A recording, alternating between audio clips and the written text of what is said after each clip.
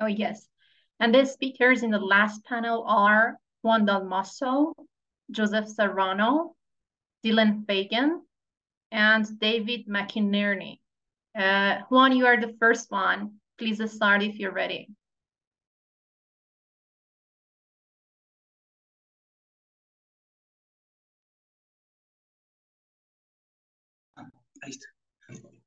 Sorry, I speak a horrible English, so I will speak in Spanish. My intervention is very short, so you can read it, and let's talk later. Bueno, este es un libro que yo aprecio mucho, por muchas razones, pero entre ellas porque es el libro a partir del cual me tuve que poner a estudiar seriamente la obra de Althusser. Por supuesto que es un libro de una gran erudición desde el punto de vista teórico y filológico, pero eso no es lo que quisiera tomar en cuenta en esta intervención, sino sobre todo su importancia política. Y desde ese punto de vista creo que Althusser and His Contemporaries contiene varios aportes que son fundamentales. En primer lugar, uno de los aportes para rescatar me parece que es el de ofrecer una visión integral de la obra de Althusser, cuestionando esta imagen del Althusser estructuralista, enemigo de la actividad transformadora, partidario de un pensamiento del orden, una especie de ultra académico que nunca se posicionó políticamente. Esto para la gente que estudia el pensamiento de Althusser y lo conoce y está especializada, puede parecer una obviedad, pero no es algo tan evidente para una audiencia más amplia.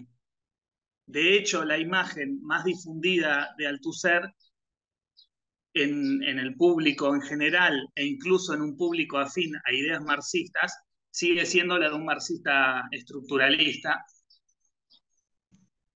un marxista occidental que no hablaba de política, que se subordinaba al Partido Comunista, y en definitiva sigue siendo Althusser un autor más condenado que leído. Entonces, desmitificar esta imagen creo que es uno de los grandes méritos del libro.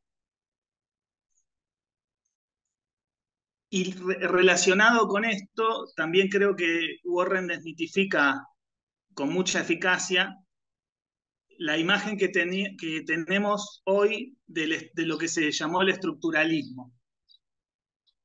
Me parece que en este libro queda claro que lo que se dio en llamar estructuralismo es un movimiento más amplio, mucho más abierto, más complejo, menos articulado y menos cerrado de lo que se puede pensar a partir de las reconstrucciones retrospectivas de lo que fue el estructuralismo.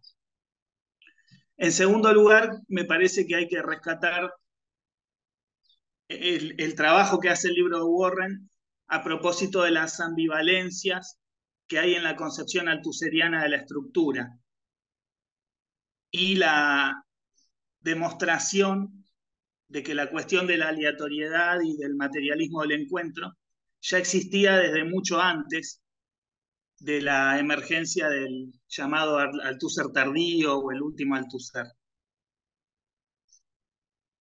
Este es un tema que lo había tocado también en su libro Emilio de Ippola,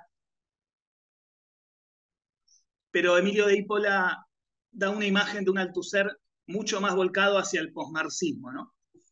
Mientras que en el caso del libro de Warren, utilizando el concepto de coyuntura teórica, se puede ver la apuesta teórica de Althusser como una apuesta que se hace desde el marxismo, pero desde un marxismo que piensa su propia reelaboración en función de un campo de batalla teórico-político que es el que está planteado según el momento histórico. En tercer lugar, quería rescatar del libro de Warren que plantea una cuestión central tanto para la lectura de Althusser como para el análisis de los fenómenos políticos del capitalismo contemporáneo, que es la cuestión de la ideología como un conjunto de prácticas materiales y no solamente como ideas en la cabeza de la gente, y la importancia de analizar no tanto su veracidad, sino su capacidad de influir y producir efectos políticos. Si pensamos que en el capitalismo actual, por ejemplo, los modelos clásicos de política hegemónica están en crisis o más o menos en crisis, podemos también señalar que el sistema capitalista se sostiene más a base de ideología que de hegemonía. Más que una adhesión entusiasta o un consenso, hay una suerte de aceptación del capitalismo por la imposibilidad de visualizar otras alternativas.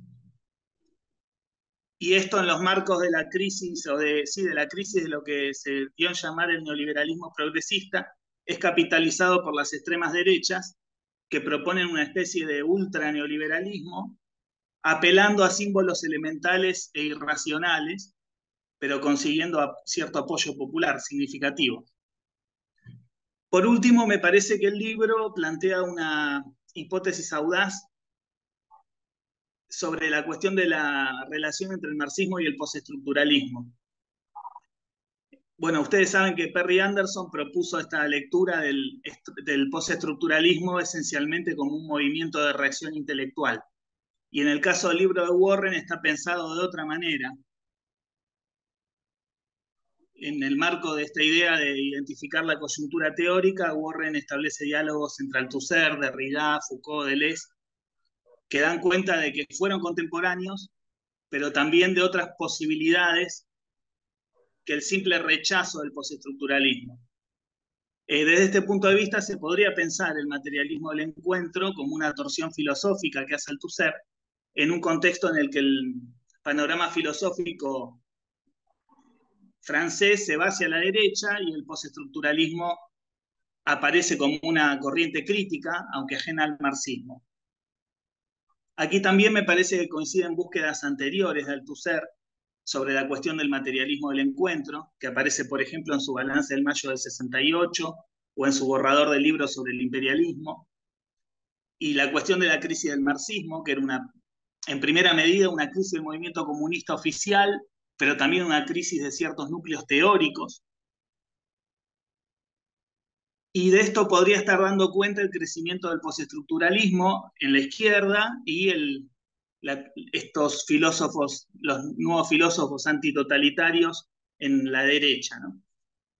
Ahora bien, acá yo creo que hay una dificultad para una alianza más clara entre marxismo y postestructuralismo, que es el desplazamiento que hace el postestructuralismo de la cuestión de la lucha de clases como problema teórico y político central.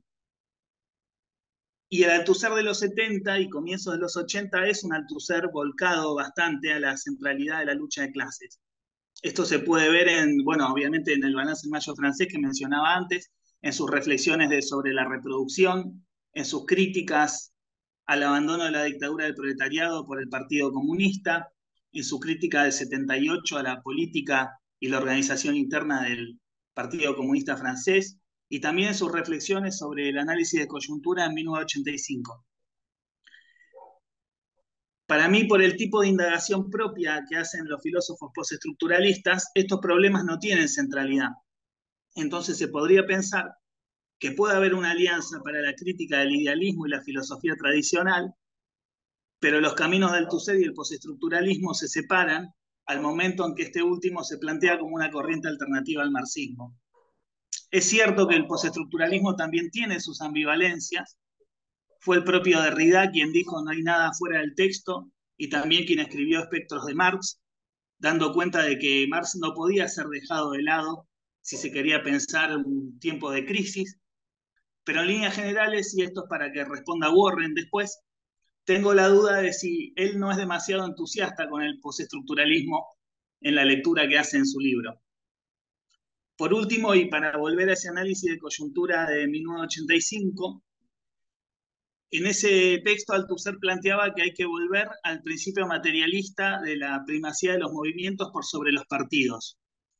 Esto un poco esquemáticamente se podría pensar como el correlato político del materialismo del encuentro, una concepción de lo político en la cual los aparatos burocráticos autodenominados poseedores de la ciencia marxista pierden su centralidad y lo importante son los movimientos que vienen desde abajo. Me parece que no era la primera vez que Althusser hacía un planteo de este tipo. De hecho, había señalado la importancia de crear comités de base en la discusión sobre la Unión de la Izquierda en 1978, enfatizando que el movimiento tenía que venir desde abajo. Sobre este tema hizo diversas observaciones Ernest Mandel dentro de una valoración general positiva de esa intervención de Althusser, pero señalando la necesidad de proponer más decididamente consejos obreros o soviets. Mi impresión es que esa crítica de Mandel estaba un poco fuera de contexto, pero la traigo a la discusión porque muestra la posibilidad de identificar un diálogo entre Althusser y la tradición trotskista, que es también la tradición de Warren, en torno a una cuestión fundamental como la democracia de base. Y bueno, ahí vendría mi última pregunta para la discusión en general y para saber la opinión de Warren en especial. ¿Qué es lo que él piensa que nos puede aportar hoy Althusser para pensar las posibilidades de articular los movimientos actuales de lucha contra el capitalismo desde una perspectiva revolucionaria? Y con esto termino. Gracias. Thank you, Juan. And the next speaker is Joseph, I think. Yes.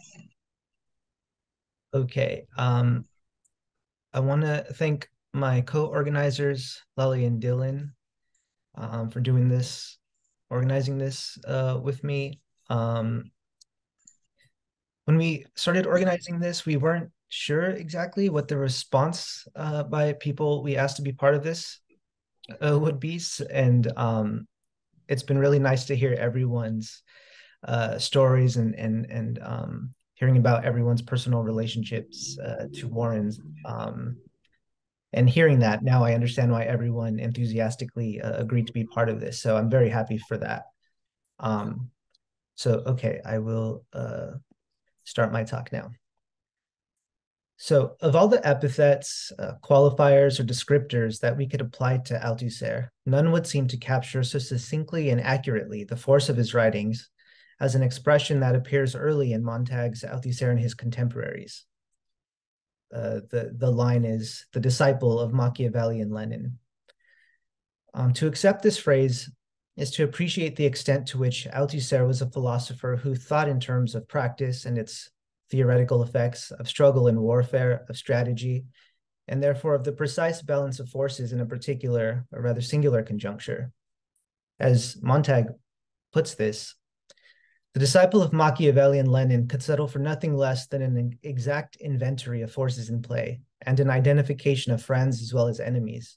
In theoretical terms, this translates into a very careful and informed survey of philosophical works, reading them to the letter and noting their effects on the theoretical conjuncture of which they are a part and their effects on the relations of dominance and subordination between the ideas that constitute it. Yet if Althusser appears here to be something like a master strategist, one who seems able, or at least desires, to grasp the totality or whole of a particular battlefield, someone in control of the effects of his own texts precisely because of his awareness of the effects of others, Montag cautions us against accepting this view.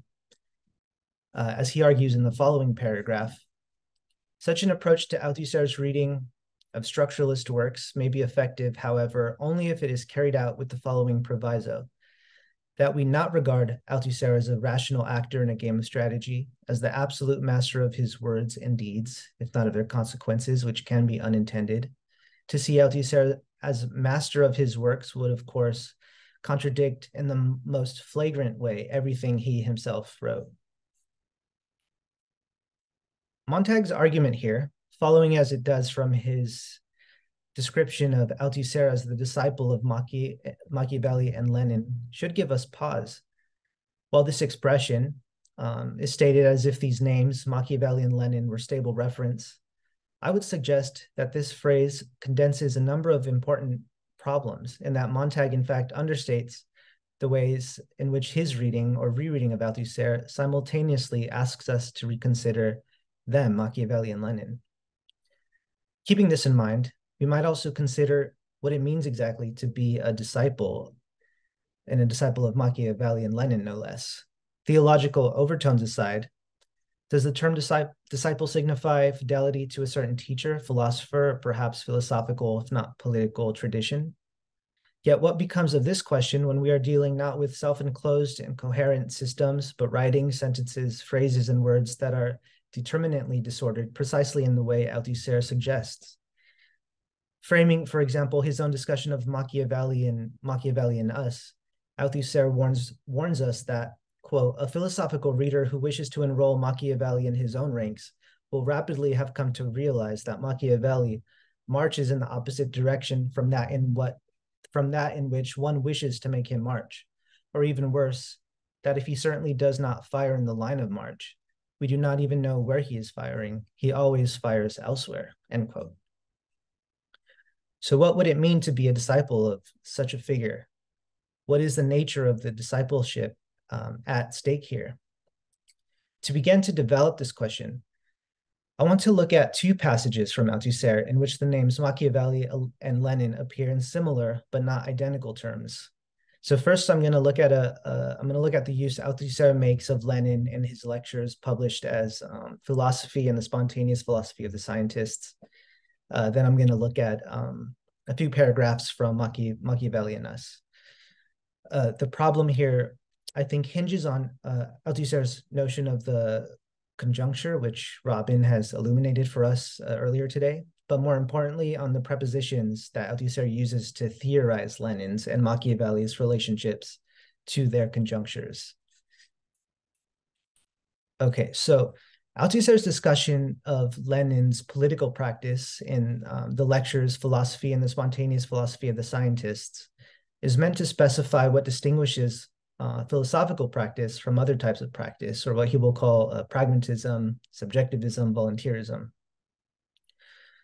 While keeping the thrust of his argument in mind, I also want to pay attention to some of the phrases he includes, phrases which might appear to borrow one of Montag's suggestions, quote, to push well beyond the requirements of the argument.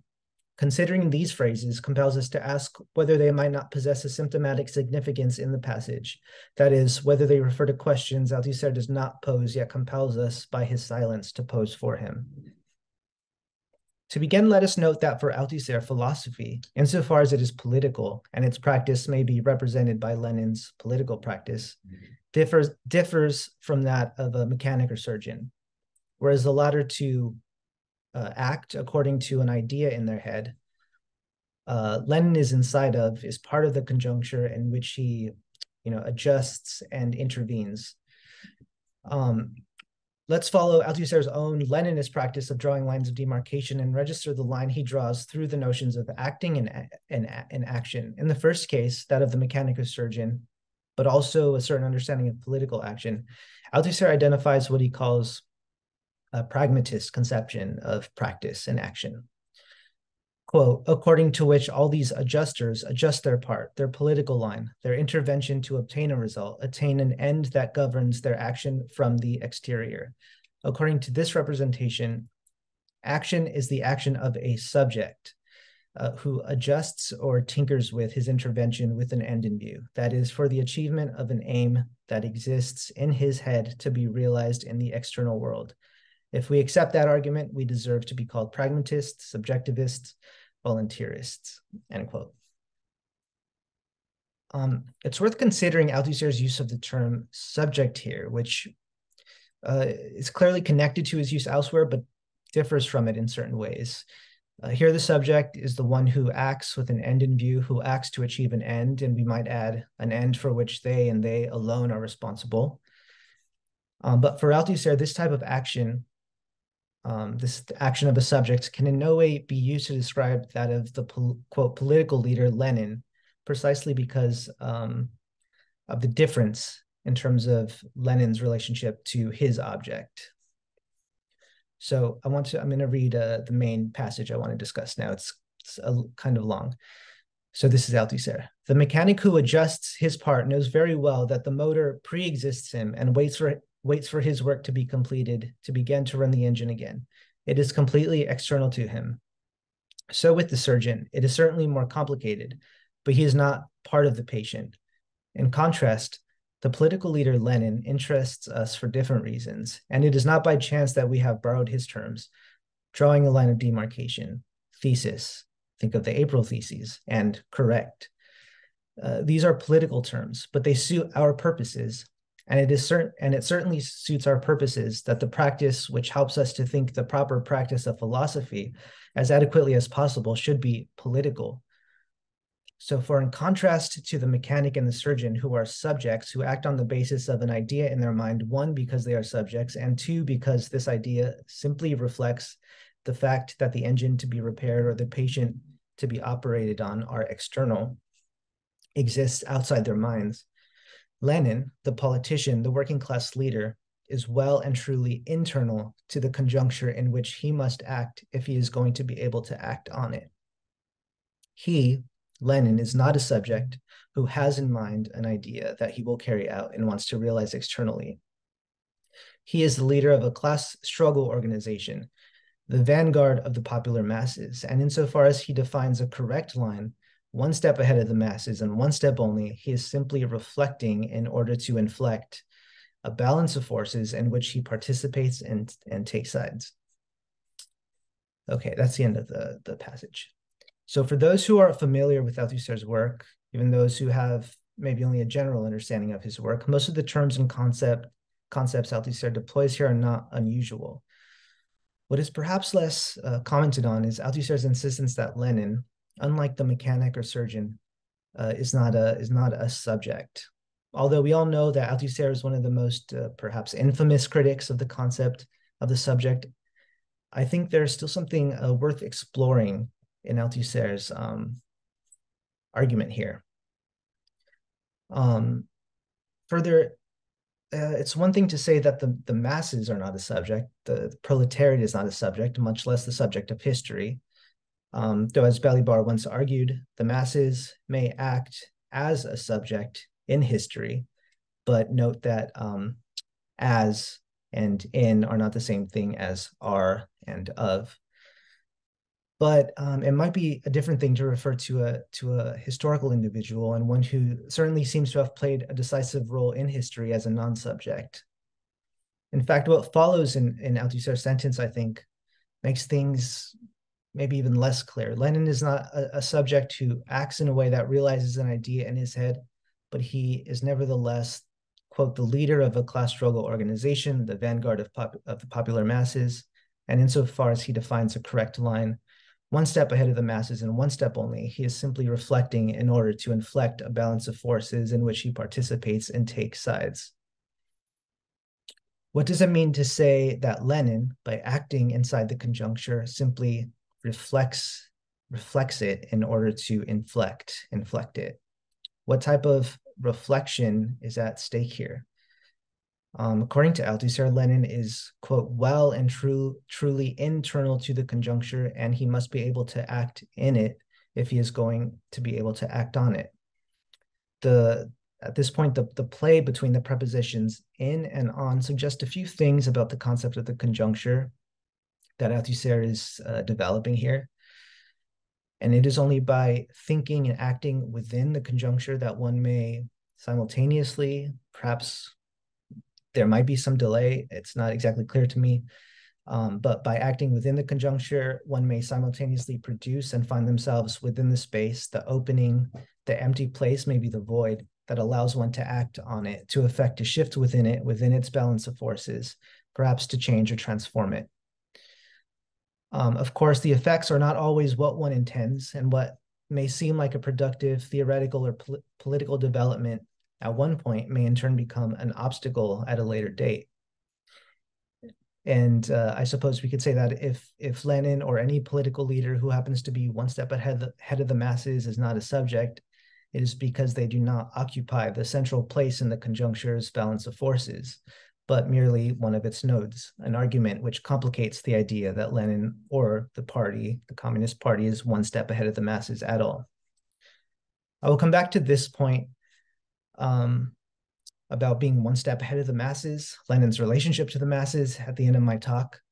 But for now, I want to turn to similar passages in which Althusser describes Machiavelli. Althusser's language, as we will see, is similar, but not identical. According to Althusser, Machiavelli, whose problem is to think the deed to be accomplished, the unification of the Italian nation, does not pose the problem of national unity in general, but, quote, in terms of the case, and hence the singular conjuncture. So by demarcating the singular conjuncture, which is in fact one of several, that phrase, singular conjuncture, is one of several late handwritten additions to the text. From general as well as particular theoretical problems, Althusser suggests that the former is concerned with something other than general type of knowledge. It is neither general nor particular, but concrete. And it is for this reason that Althusser ventures to declare that Machiavelli is the first theorist of the conjuncture, or the first thinker consciously, an interesting term for Althusser to use here, if not to think the concept of conjuncture, if not to make it the object of an abstract and systematic reflection, then at least consistently, in an insistent, extremely profound way, to think in the conjuncture, that is to say, in its concept of an aleatory singular case. And I believe aleatory singular case is also another late addition. So in an important sense, Althusser refers here to the primacy of practice, to the necessity to enact something before it is possible to theorize it. Yet it is almost as if he suggests that to think in the conjuncture is merely a first step toward thinking the concept of the conjuncture, to think and produce the concept of a conjuncture via an abstract and systematic reflection. Does this line of argumentation suggest that Althusser maintains or discovers this need for a general theory of the conjuncture, one that could account for all of the aleatory singular cases of its various regions? What follows, however, it is clear that this is not the case. For it is at this point in Machiavellian Us that Althusser defines what it means to think in the conjuncture. On the one hand, he writes, to think in the conjuncture, quote, means taking account of all the determinations, all the existing concrete circumstances, making an inventory, a detailed comparison of them, end quote. It is significant that Althusser does not use the term totality, at least not in this passage, even though his definition seems to lead in this direction. Indeed, what are we to make of this need to take into account all the determinations and concrete circumstances? And as Althusser writes of Lenin in the other text we were just looking at, quote, Lenin too had to take into account all the elements of a conjuncture before fixing the correct political line. So this, to me, seems quite at odds with the point made earlier about in a conflictual situation, it's impossible to see everything at once.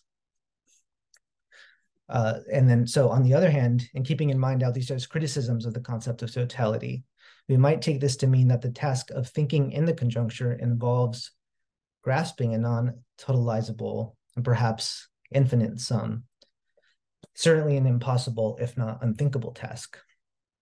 But another question, who is this figure, or who is able to take all this into account? Would this figure not be someone who is located or one who must place themselves at the center of the conjuncture? Would this figure not be a subject, above all the subject, armed with virtù? And it is here that Althusser once again, Althusser's prepositions become significant. As Althusser writes, to think in the conjuncture, it is not sufficient to take into account all of the elements and circumstances.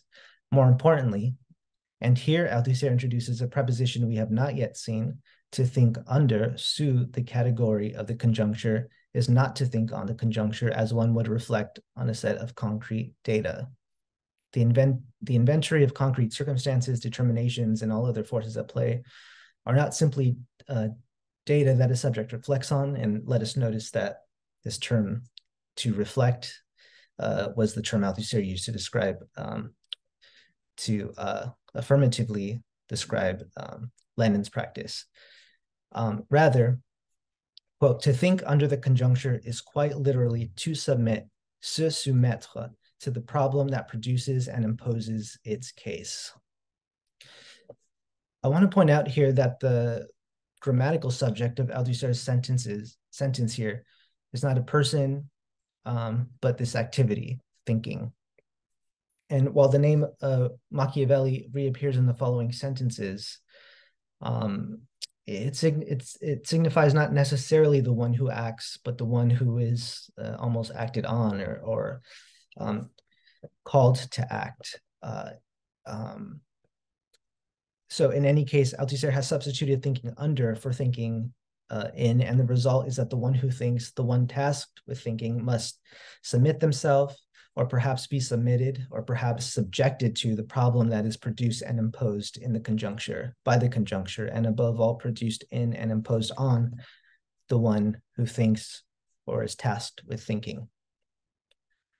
So what does it mean to submit oneself to the conjuncture? Althusser does not necessarily answer this, but it is worth pointing out that the term submit, as we all know, plays an important role in the ISA's essay, above all in the ambiguity Althusser highlights in the definition of the term subject. Quote, a center of initiatives, the author and therefore the one responsible for their actions on the one hand, and on the other, quote, a subjected being who submits to a higher authority, and therefore one who is stripped of all freedom except that of freely accepting their submission.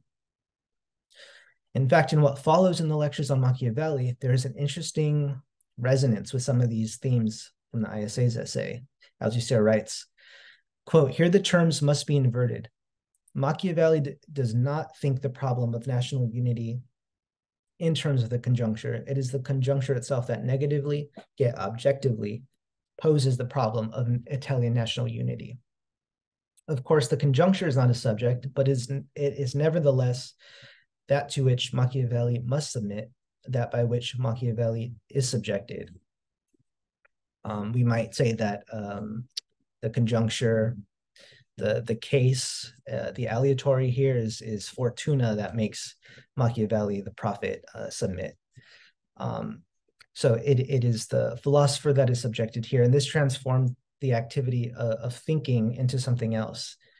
Althusser writes, quote, Machiavelli merely registers in his theoretical position a problem that is objectively, historically posed by the case of the conjuncture, not by simple intellectual comparisons, but by the confrontation of existing class forces and their relationship of uneven development, in fact, by their aleatory future.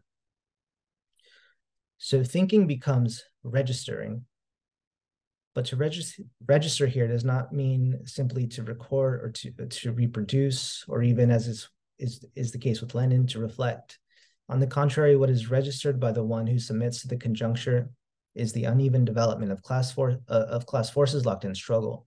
To think in and under, to submit to or be subjected by the conjuncture and the problem posed by it, if it is in some sense to become a vessel of the conjuncture, it's certainly not to become a mere expression of it, if for no other reason than that to register the problem posed by the conjuncture is to register the empty place that emerges in the course of class struggle that is, as Althusser puts it, its aleatory future, the place in which it is possible and necessary to act and intervene.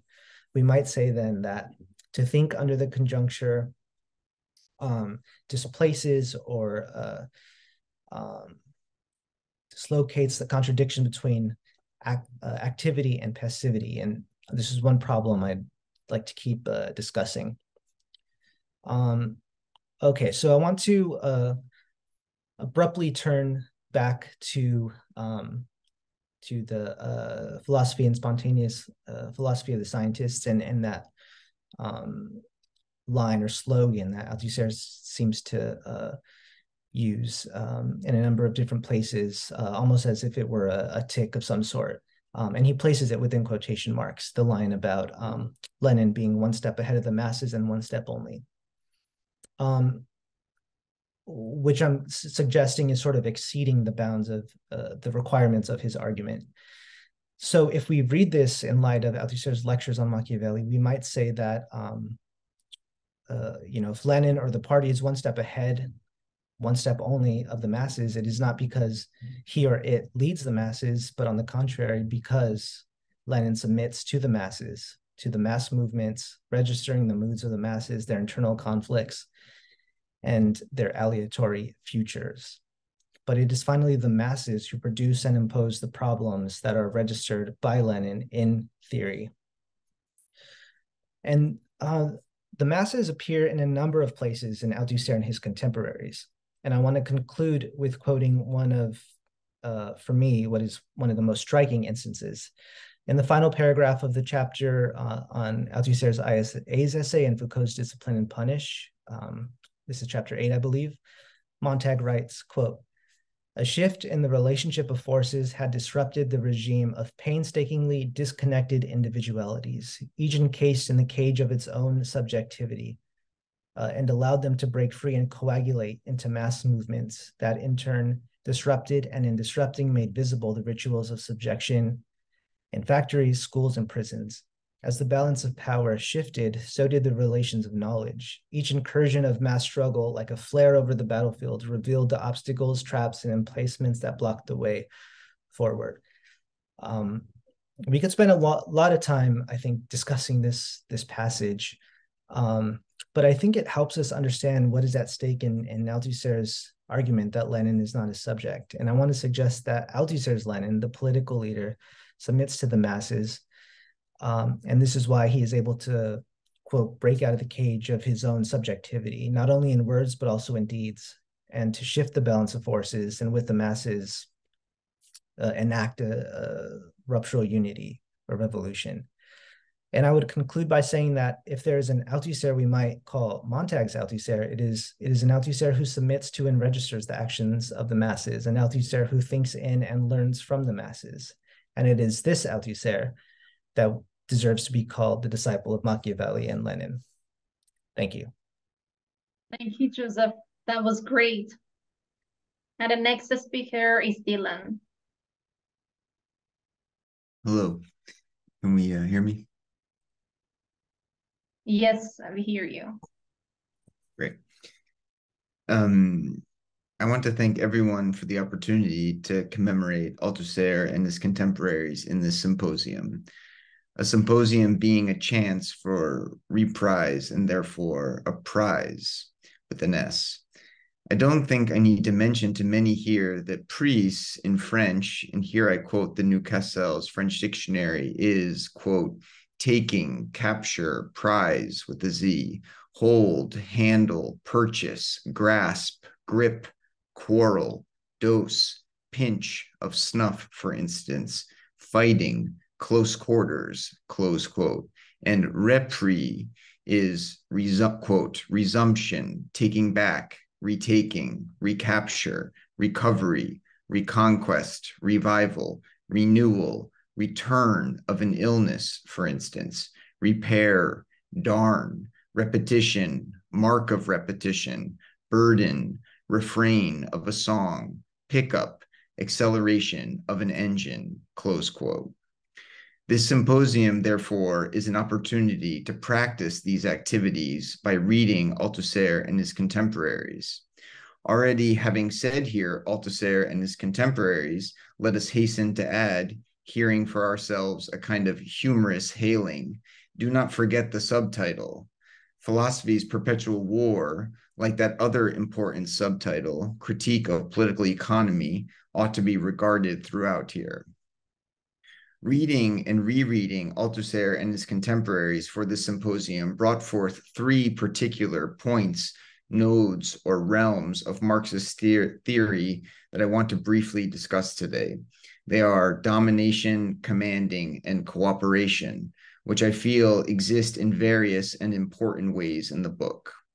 To use a phrase from Althusser, we want to identify how the book generates philosophical countercurrents, specifically regarding the problematic of domination, and how this in turn bears on our understanding of commanding and cooperation as positions or instances.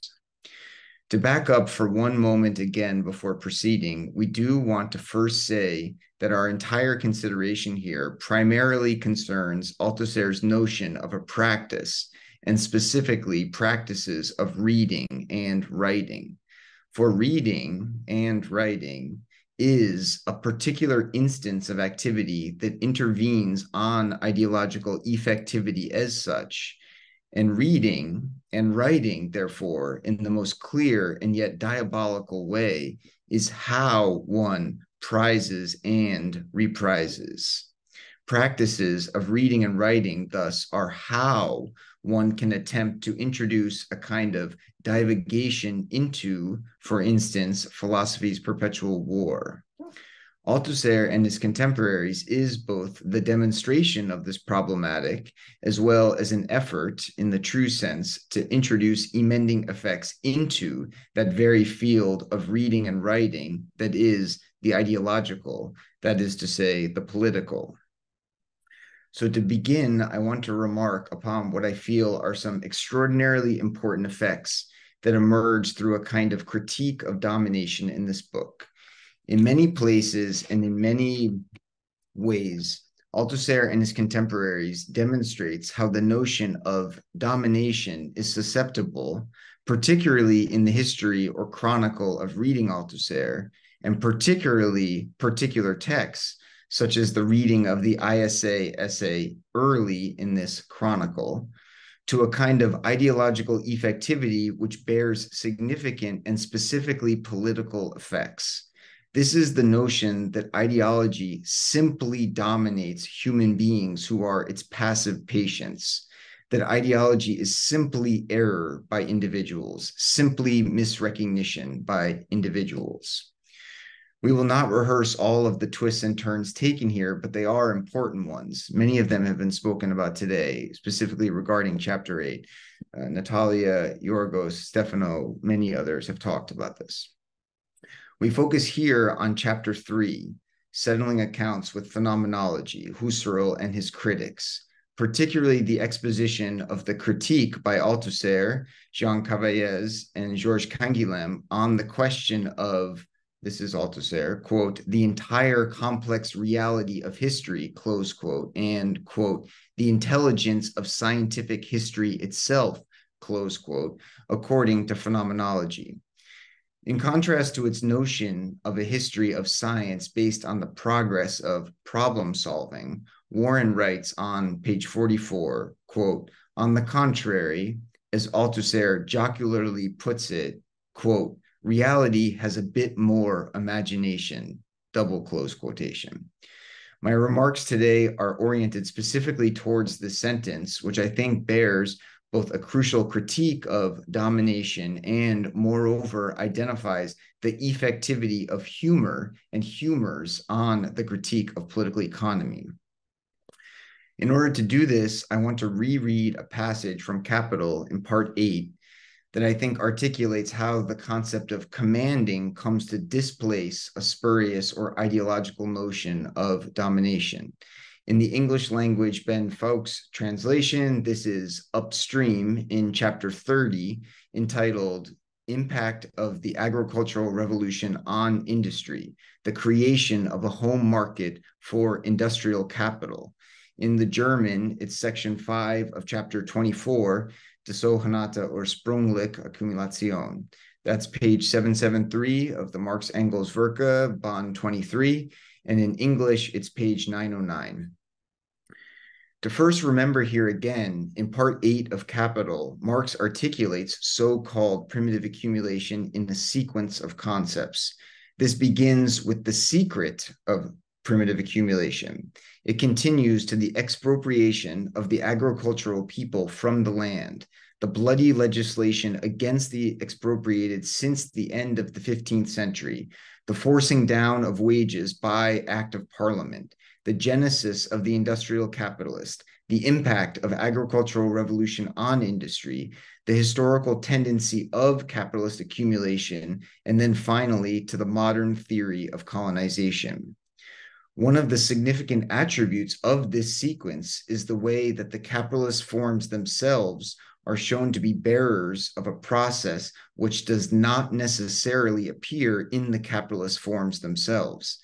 This is therefore a particular loss of necessity, a particular losing that serves to displace the ideological problematics that are the categories of classical political economy. We also note that here, as elsewhere in Capital, there is a particular discursive jocularity. Jokes abound. One example, when Marx reports of the immense death from famine in the Banyuwangi region of East Java under Dutch colonial administration from 1750 to 1811, Marx quips, "Dat is de doux commerce." Fouth gives, "That is peaceful commerce." Doux commerce is untranslatable. Marx changes the very house of language within the sentence itself. And finally here, we can recall that Freud said in his study, Jokes and Their Relation to the Unconscious, that certain words are left out in telling jokes. Jokes have to take out certain words in order to say something. We will return to this at the end here. In chapter 30 of Capital, The Impact of Agricultural Revolution on Industry, Marx elucidates why the domination meet by the forms of capital and commodity are not adequate to the domination of the capitalist conjuncture itself. For the population in the capitalist process is now, Marx writes, transformed into material elements of variable capital. That's the bottom of 908. In this situation, Marx writes, and this is 909, the flax looks exactly as it did before. Not a fiber of it is changed, but a new social soul has entered into its body. It now forms a part of the constant capital of the master manufacturer. Formerly, it was divided among a mass of small producers who cultivated it themselves and span it with their families in small portions. Now it is concentrated in the hands of one capitalist who sets others to spin and weave it for him. The extra labor expended in flax spinning was realized formerly in extra income to numerous peasant families, or perhaps in the time of Frederick II in taxes pour le roi de Prusse. Now it is realized in profit for a few capitalists. The spindles and looms formerly scattered over the face of the countryside are now crowded together in a few great labor barracks together with the workers and the raw material. And spindles, looms, and raw material are now transformed from means for the independent existence of the spinners and weavers into the means for commanding them and extracting unpaid labor from them. You cannot tell from looking at the large factories and the large farms that they have originated from the combination of many small centers of production and have been built up by the expropriation of many small independent producers. Nevertheless, unprejudiced observers did not allow themselves to be deceived. Close quote. The means of production are, Marx writes here, transformed from means for the independent existence of spinners and weavers into the means for commanding them and extracting unpaid labor from them. The problematic of the domination of the individual is decidedly displaced here. For a schema of individual domination by the capitalist forms forecloses the processual posteriority that is the commanding and moreover extracting of unpaid labor by transformed spindles, looms, and raw material. The consequences of this transformed problematic are made explicit by the next sentence where Marx writes, "You cannot tell," close quote. There is thus a losing here of the synthesis of an individual consciousness. To return to where we began in chapter 3 of Althusser and his contemporaries, we can say that the problematic of a passive, dominated, phenomenological individual obfuscates the interpolation of "you cannot tell from looking at the large that they have been built up by the expropriation of many small." Warren's book demonstrates in many ways why the problematic of individuals who are dominated by ideology blocks out the processually developed problematic that is the reproduction of the means for commanding and extracting of unpaid labor. Marx, Freud, and Althusser all write jocularly in their efforts to displace particular ideological theoretical practices. We have seen that the problematic of passively dominated subjects or egos by ideology is not adequate to the capitalist mode of production and its concomitant modes of cooperation. For even the partisan mouthpieces of capital and classical political economy note that the capitalist does not absolutely dominate the wage worker or the capital form. And yet cooperation is not simply an addition of extant capitalist parts, dominated or otherwise. We here instead note that there are certain modes or kinds of cooperation that lose particular notions of domination and command, such as those practiced by Husserlian phenomenology. This loss is crucial to the aforementioned presentation by Althusser in his prefatory remark to Pierre Macheret's piece entitled Georges Canguilhem's Philosophy of Science, Epistemology and History of Science from 1964. What is cooperation for the critique of political economy? Can I say jocularly, chapter 13 in Capital? Is it reading and writing in Althusser's sense of a practice, the aforementioned prize and reprise? My apologies for these efforts of minimal wit, but I do think that Althusser and his contemporaries does articulate a particular humorous practice of cooperation in Althusser's thinking that is pertinent to our considerations.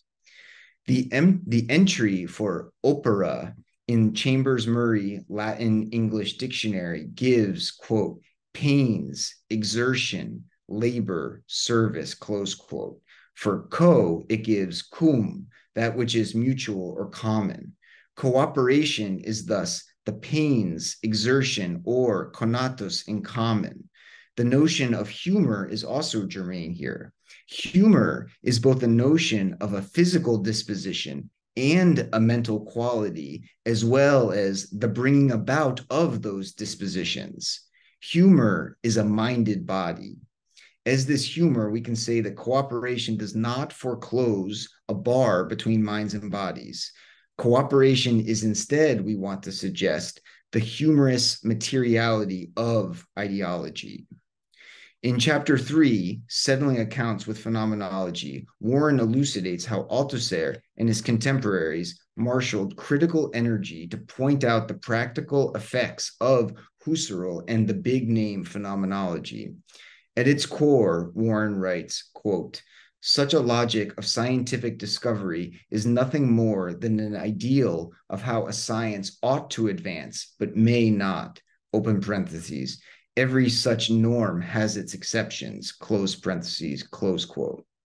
Warren then writes, quote, on the contrary, as Althusser jocularly puts it, reality has a bit more imagination, double close quotation. Althusser's phrase in French is la réalité a un peu plus d'imagination. The reported speech quotation in the sentence is from the aforementioned introduction to Pierre Macheret's Georges Canguilhem's Philosophy of Science, Epistemology and History of Science, published in 1964. Althusser's longer passage, which comes towards the end of the piece, is as follows. And this is Ted Stoltz's translation. I saw Ted was here earlier. Reality has a little more imagination. There are imaginary responses which leave the real problem they evade without a true response. There are sciences which are called sciences and are only the scientific imposture of a social ideology. There are non-scientific ideologies which, in paradoxical encounters, give birth to true discoveries, just as one sees fire leap from the impact of foreign bodies. The entire complex reality of history, in all its determinations, economic, social, ideological, thereby enters into play in the intelligence of scientific history itself. Bachelard's, Canguilhem's, and Foucault's oeuvre offers proof of it, close quote. Many things we could say here regarding domination, commanding, and cooperation. At the very least, we want to say that Althusser outlines how so-called epistemology and epistemologies bear political practices themselves, and that cooperation for phenomenology with its so-called individuals might not always lose the capitalist forms of domination and commanding. We could also note that this cooperation, held in reading Bachelard, Canguilhem, and Foucault, begins here humorously with the statement, reality has a bit more imagination. The humorous form of cooperation is produced, Freud said, by a mode of work that is a taking away, that is to say, by a work of losing certain words. Quoting Theodore Lipps, Freud writes, quote, "The joke says what it has to say, not always in few words, but in too few words. That is, in words that are insufficient by a strict logic or by common modes of thought and speech. It may even actually say what it has to say by not saying it," close quote. Cooperation, thus, is not simply the activity of a summation, a convergence, or a synthesis of individuals. Cooperation is also the activity that loses, that separates, that takes away at once a relation and what Marx calls a Gefühl, which Newcastle German Dictionary gives as feeling, sentiment, emotion, touch, sense, sensation. This cooperation is thus a minded body suspended over an abyss. With certain humors, the mind and the body can cooperate to lose particular forms, relations, and emotions, such as the dominations and commandings spoken by the capitalist character masks, including its so-called scientists. To do this is to bring about the emendation of the intellect in ideological state apparatuses. Thank you. Thank you, Dylan. That was great. And the last speaker in this panel is David. David, please start when you're ready to. Okay, I hope you can hear me. Yes, Yeah. we can hear you. Yes, of course. Great. Good morning from Australia. I missed some of the earlier speakers because I was asleep. I appreciate the fact this is going to be recorded on and replayed on YouTube so I can catch up. I just want to say thank you to everyone who's organised this, everyone who's participated, and especially to Warren, who has,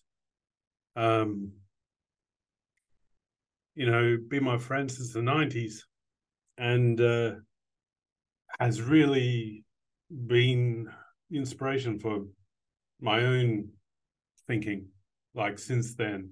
Since I don't have any fancy bookshelf behind me, but I have this and all of his other books here. And this is The Unthinkable Swift. And I wrote to Warren after that came out and expressed my enthusiasm for it. So I've been talking to him since then. He's helped me a lot over the years, and he's kind of like my older brother or cool uncle rather than a father figure. Yeah, I have learned a lot from studying his books over the years. So today I just want to talk about the concept of a contemporary, which features in a couple of his books. Okay, so for my talk today, I want to consider a contemporary as it appears in the subtitles of two of Warren's best-known books, Althusser and his Contemporaries, Philosophy's Perpetual War, which we're talking about today, and Bodies, Masses, Power, Spinoza and his Contemporaries from 1999. What does it mean exactly to think about contemporaries in a materialist way? Here I want to draw a contrast between these two books that will draw our attention to this notion by their very subtitles, and by simply drawing attention to the different kinds of contemporaries discussed in these two books. Okay, so in Althusser and his Contemporaries, we find that the main ones discussed are those who Warren describes elsewhere as Althusser's philosophical allies, Lacan, Foucault, Deleuze, and Derrida. If Althusser was engaged in a perpetual war, we might say that these four contemporaries were on his side. On the other hand, if we consider Bodies, Masses, Power, we find that the main contemporaries of Spinoza that are discussed are Descartes, Hobbes, and Locke. There is no clear sense in which they might be considered Spinoza's allies. The introduction also contains an extended discussion of the American sociologist George C. Homans, who might be seen as playing the Hobbes to Althusser's Spinoza in the 1960s, and as an American sociologist was probably never read by Althusser, and in 1964, Homans, as a bourgeois sociologist, was unlikely to have read Althusser either. Like Hobbes, Homans, while a contemporary, can be seen as an objectively constituted adversary. Okay, so there's very different senses of contemporaries in these two books. In this book, when a contemporary is mentioned, they're generally not a friend, but a foe. Okay, so with this difference in mind, I want to return to the division between us and them that was evoked in the titles of both Althusser's Machiavelli and Us, and a now old and obscure special issue of Borderlands e-journal that I edited in 2004, Althusser and Us. In doing so, I want to bring in the concepts of literary reproduction and transindividuality to open up the question of not only the conjunctural character of any intervention, but also that of how dead philosophers are reanimated by the living, becoming present as allies or antagonists within texts compelled to return to their works, and how these relations are mediated not only by the materiality of reading, but also by the very words on their pages. And their theses must be pushed this way or that to acquire a semblance of coherence. In considering this question of what is a contemporary, we need to first consider what it means to speak of contemporaneity. It's a bit of a tongue twister. This question is fundamental to Althusser's work and is discussed explicitly and at length in his contribution to Reading Capital, which draws lines of demarcation between transitive, expressive, and immanent concepts of causality, expressive totalities and structured wholes, and simple and complex contradictions. Although this differential temporality is most amply discussed in Reading Capital, as Warren has claimed in Althusser and his contemporaries and elsewhere, there is a strong continuity between Althusser's works from at least the little book Montesquieu, Politics and History, to Machiavelli and Us.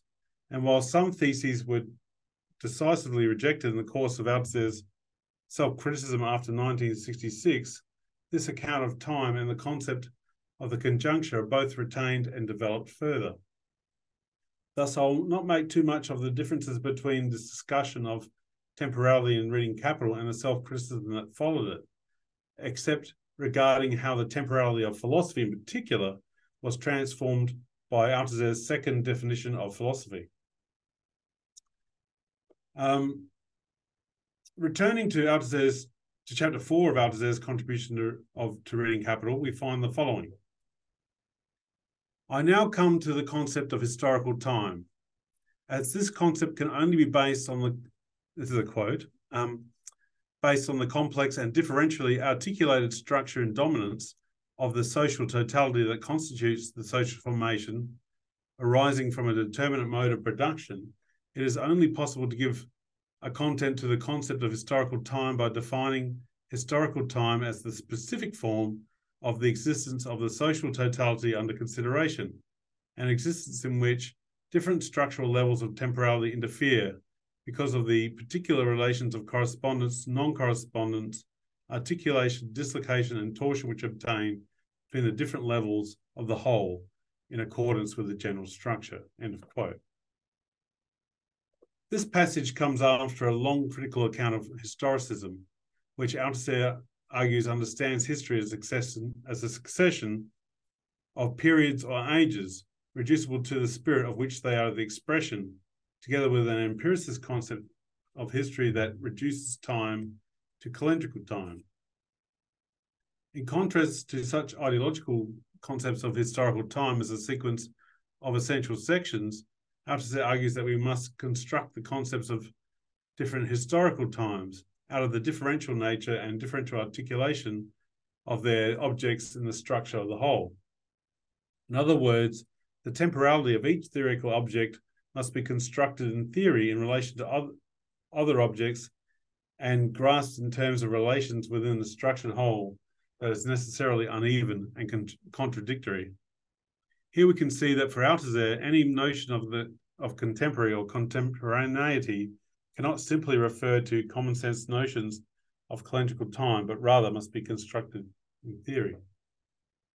And I'm sort of struggling a little bit here because I think I'm working from an earlier version of my paper, but we'll persist. Well, this iPad's betrayed me this morning. In reading Capital, Althusser constructs an account of something called Marxist theory, consisting of a science, historical materialism, and a philosophy, dialectical materialism, with the latter defined as the theory of theoretical practice, a bourgeois juridical conception of philosophy as the science of sciences. While Althusser claimed here that both the sciences and philosophy were transformed by Marx's epistemological break, his subsequent self-criticism overturned this thesis, drawing a line of demarcation between philosophy and the sciences with regard to their development. From the philosophy course for scientists onwards, this is 1967, Althusser argued that philosophy does not have a history in the sense that there is a history of the sciences, and that while philosophy emerges with the first science, there is no structural transformation of philosophy thereafter. Althusser argues hereafter that philosophy has no object in the sense that science has an object, and that philosophy has no history in the sense in which science has a history. That's from Elements of Self-Criticism. Maybe from Reply to John Lewis, I think. Specific philosophies emerge with specific combinations of theoretical concepts and ideological notions, generally dominated, at least before the appearance of historical materialism, by the idealist tendency, but there is no history of philosophy in the structural sense. It is not structurally transformed by each new philosophy in an irreversible manner, but rather remains marked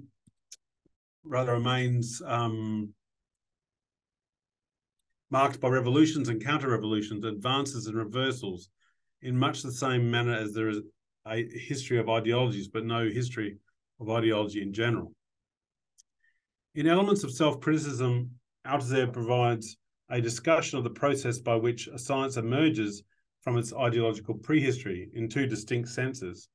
In the first, ordinary sense, the birth of a science does not differ from that of a philosophy or an ideology or indeed of any other thing. His account here is much like that given in Machiavelli and Us regarding the formation of a nation state, in that the new science erupts suddenly out of the and here's a quote, out of the unpredictable, incredibly complex and paradoxical, but in its contingency necessary conjunction of ideological, political, scientific, philosophical, and other elements, which at some moment discover, but after the event, that they needed each other, since they came together without ever recognizing each other in the theoretical shape of a newborn science. Here Althusser alludes to, but does not explicitly discuss, the question of reproduction, or of how the science of emergence of a science depends not only on this combination of elements, but also on the development of material apparatuses and practices in which this new science can take hold and be reproduced, and in the process displace its precursors in a material sense. In this second sense, Althusser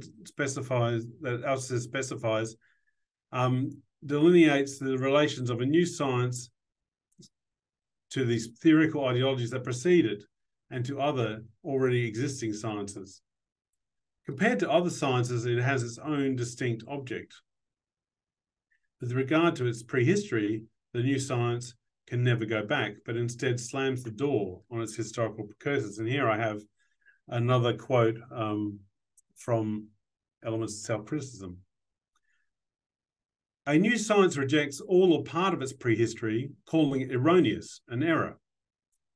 It hardly matters that its judgment is, strictly speaking, unjust. It is just not too bothered with the detail.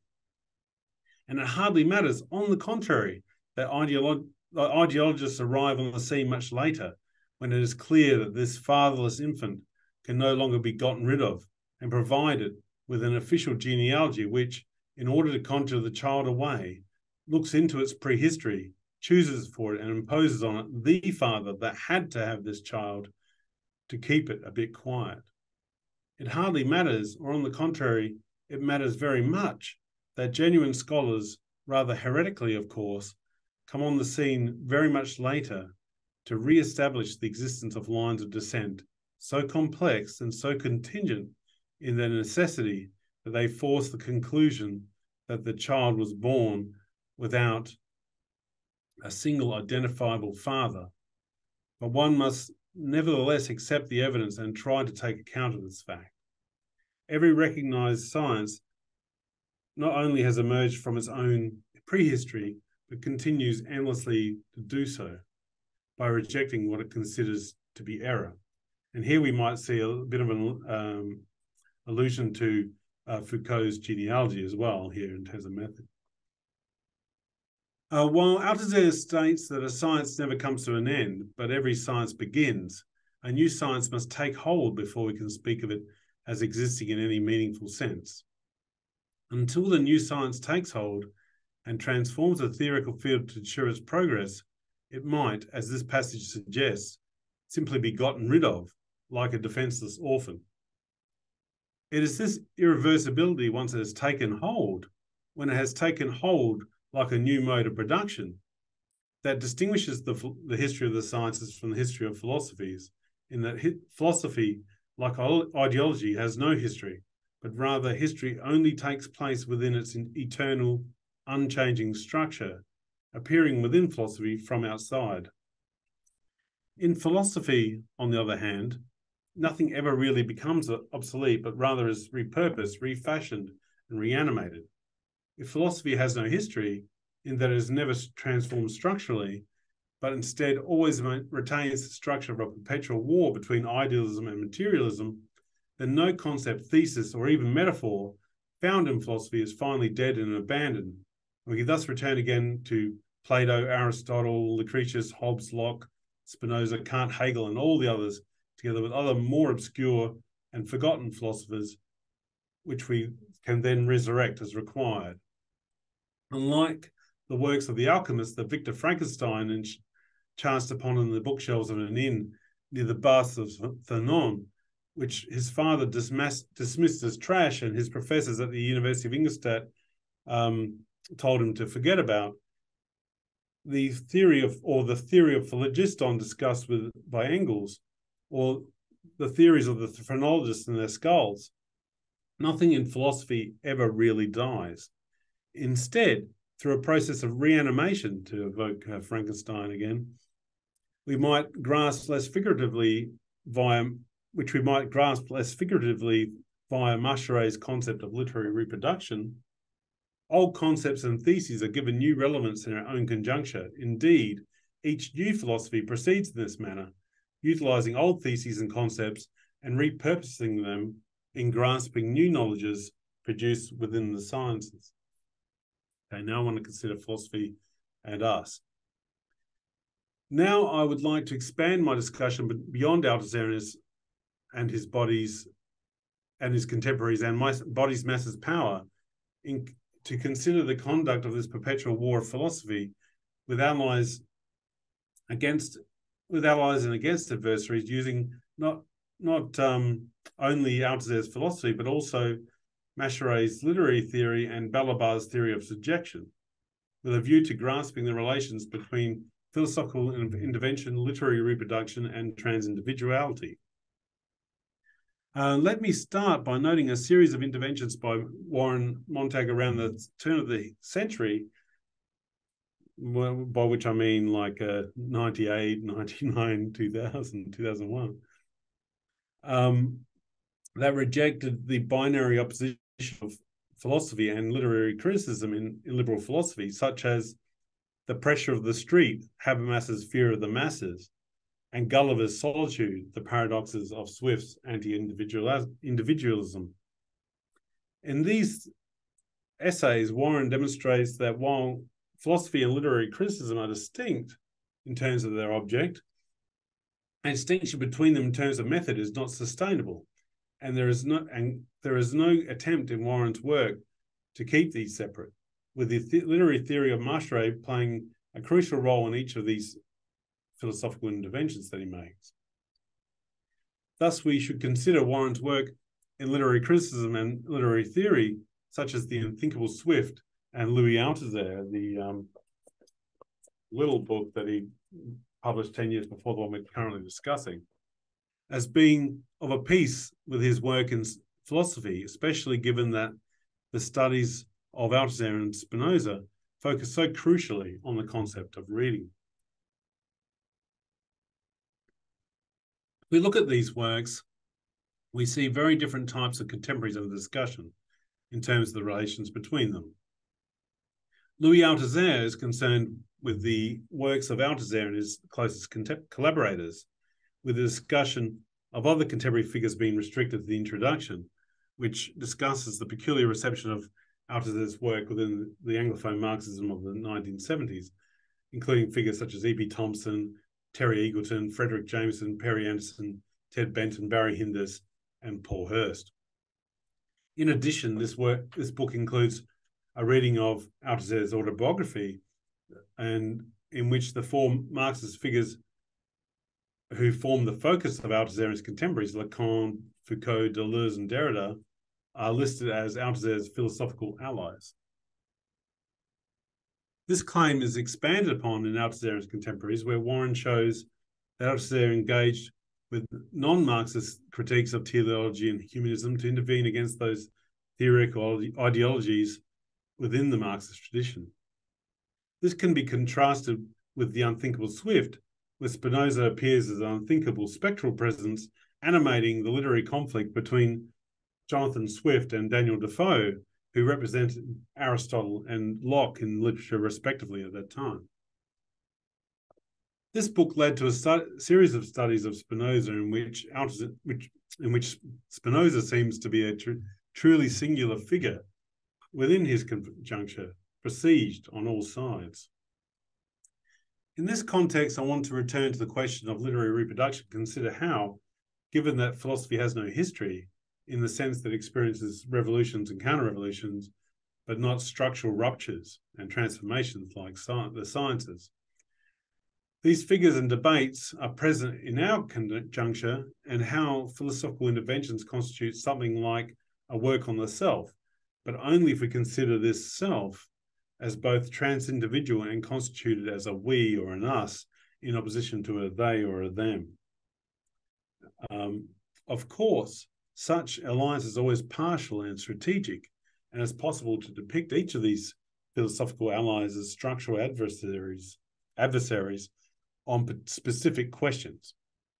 So let's consider how this question of an us, before going on to consider why we necessarily form these alliances with the dead or nearly dead. And here I want to return to the question of literary reproduction. Okay, so with regard to Althusser and us, the first thing I want to say is that this us-them boundary is not absolute, but rather porous and shifting, while Althusser seems far closer to Lacan, Foucault, Deleuze, and Derrida, his non-philosophical allies, than to Marxists such as E.P. Thompson here.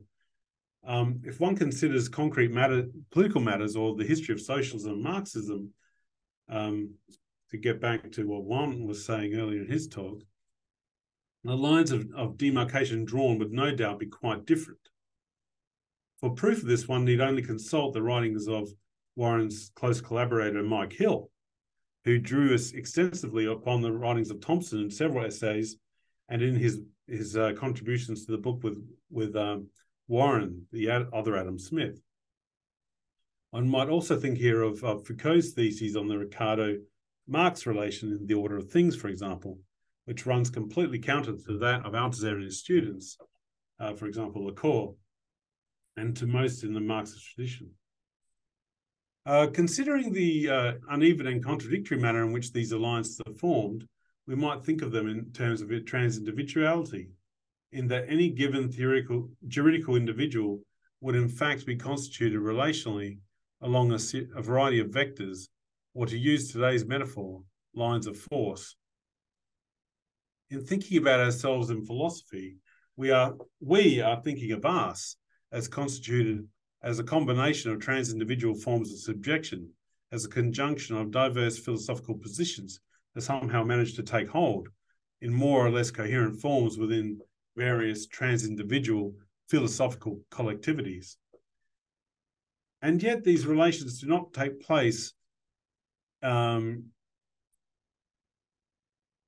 I think I cut this part out, but do not take place within some essential section along calendrical time, whether that be a year, a decade, or a generation, or a century, but rather extend temporally into what we might consider our past, what came before, or our future, what is to come.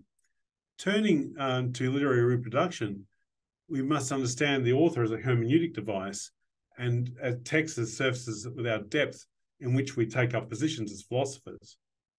In fact, these imaginary authors that we talk about do have a paradoxical existence in their material effects, and that compels us to nonetheless engage with the canon that our opponents consider authoritative, as well as those of their opponents that they hope to suppress. The text itself, as both the material arrangement of the characters on its pages and the whole edifice of interpretation that has been built up around it and upon it, exists only insofar as it's read and reread in its consumption, which is at the same time its reproduction. In engaging with texts, we intervene both within them and within the scaffolding interpretations that has been, as Warren often says, following Nietzsche, lyingly added to them as if it was their hidden essence. In intervening within a text, in pushing its theses to extremes, we not only transform its textual surface, but also our own place within it. We bring its contradictions to life, and we aim to turn the canons of the philosophical canon upon those who make it their fortress. In becoming philosophers, these long-dead philosophical personages become, in a way, our contemporaries. And I'll leave it there. Thank you. Thank you, David. That was great. Go back to, I wish I had presented my actual final version, but there we go. Okay. Well, okay. So I guess we can go to Warren, who I think has a response or something to say. Are you kidding? Of course I have a response. Well, yeah, I mean, well, okay, let me first start by thanking the organizers, Joseph, Dylan, and Lala, and also Miss Anushian for that wonderful, what is it, a poster, really. Yeah, it was wonderful, very nice, and I appreciate that. And thank you to everybody for participating in this, because it's obviously was quite a bit of work, and you know, I'm very gratified to. I don't know if I deserve this, but anyway, I appreciate it. So let me go very quickly, because this could take a very long time. I'm not going to do that, but let me just go through some of the. I mean, I'll go through the talks, not necessarily in order, but kind of thematically, but I will start with Yorgos, and he about really looking at Derrida and Althusser and their very different ways of regarding the extent to which we can break with the present in philosophy, that is, break with the use of certain words or certain concepts. And it's something that I actually wrote about quite recently. And what there's something very, very interesting there, which is the fact that, well, I'll start with Derrida. Derrida, as Yorgo said, argues that we can't just,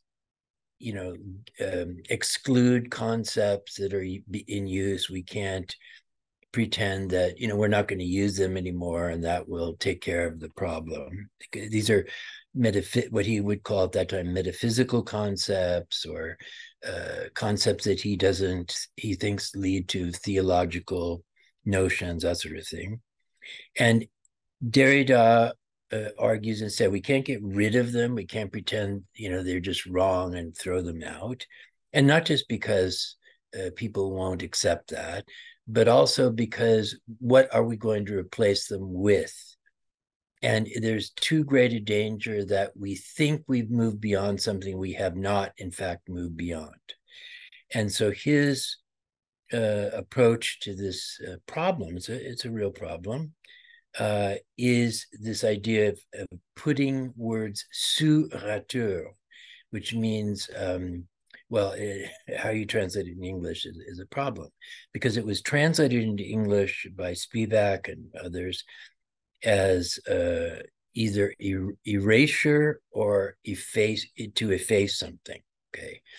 And in fact, in French, and of course, Derrida borrows this figure from Heidegger, it means to leave the word standing and put a line through it or an X over it, okay? So it's not erasing the word, which would make it invisible, make it disappear.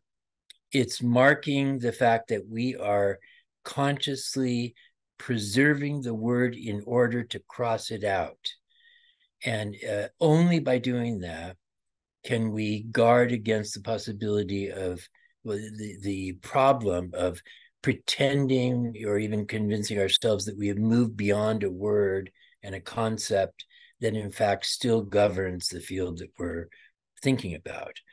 And so this is a reasonable, not only reasonable idea, but it's something that you could imagine in some way Althusser himself proposing, that you can't, and it's typical of Spinoza's practice, you can't just invent a new word and then all of a sudden everything's going to be great.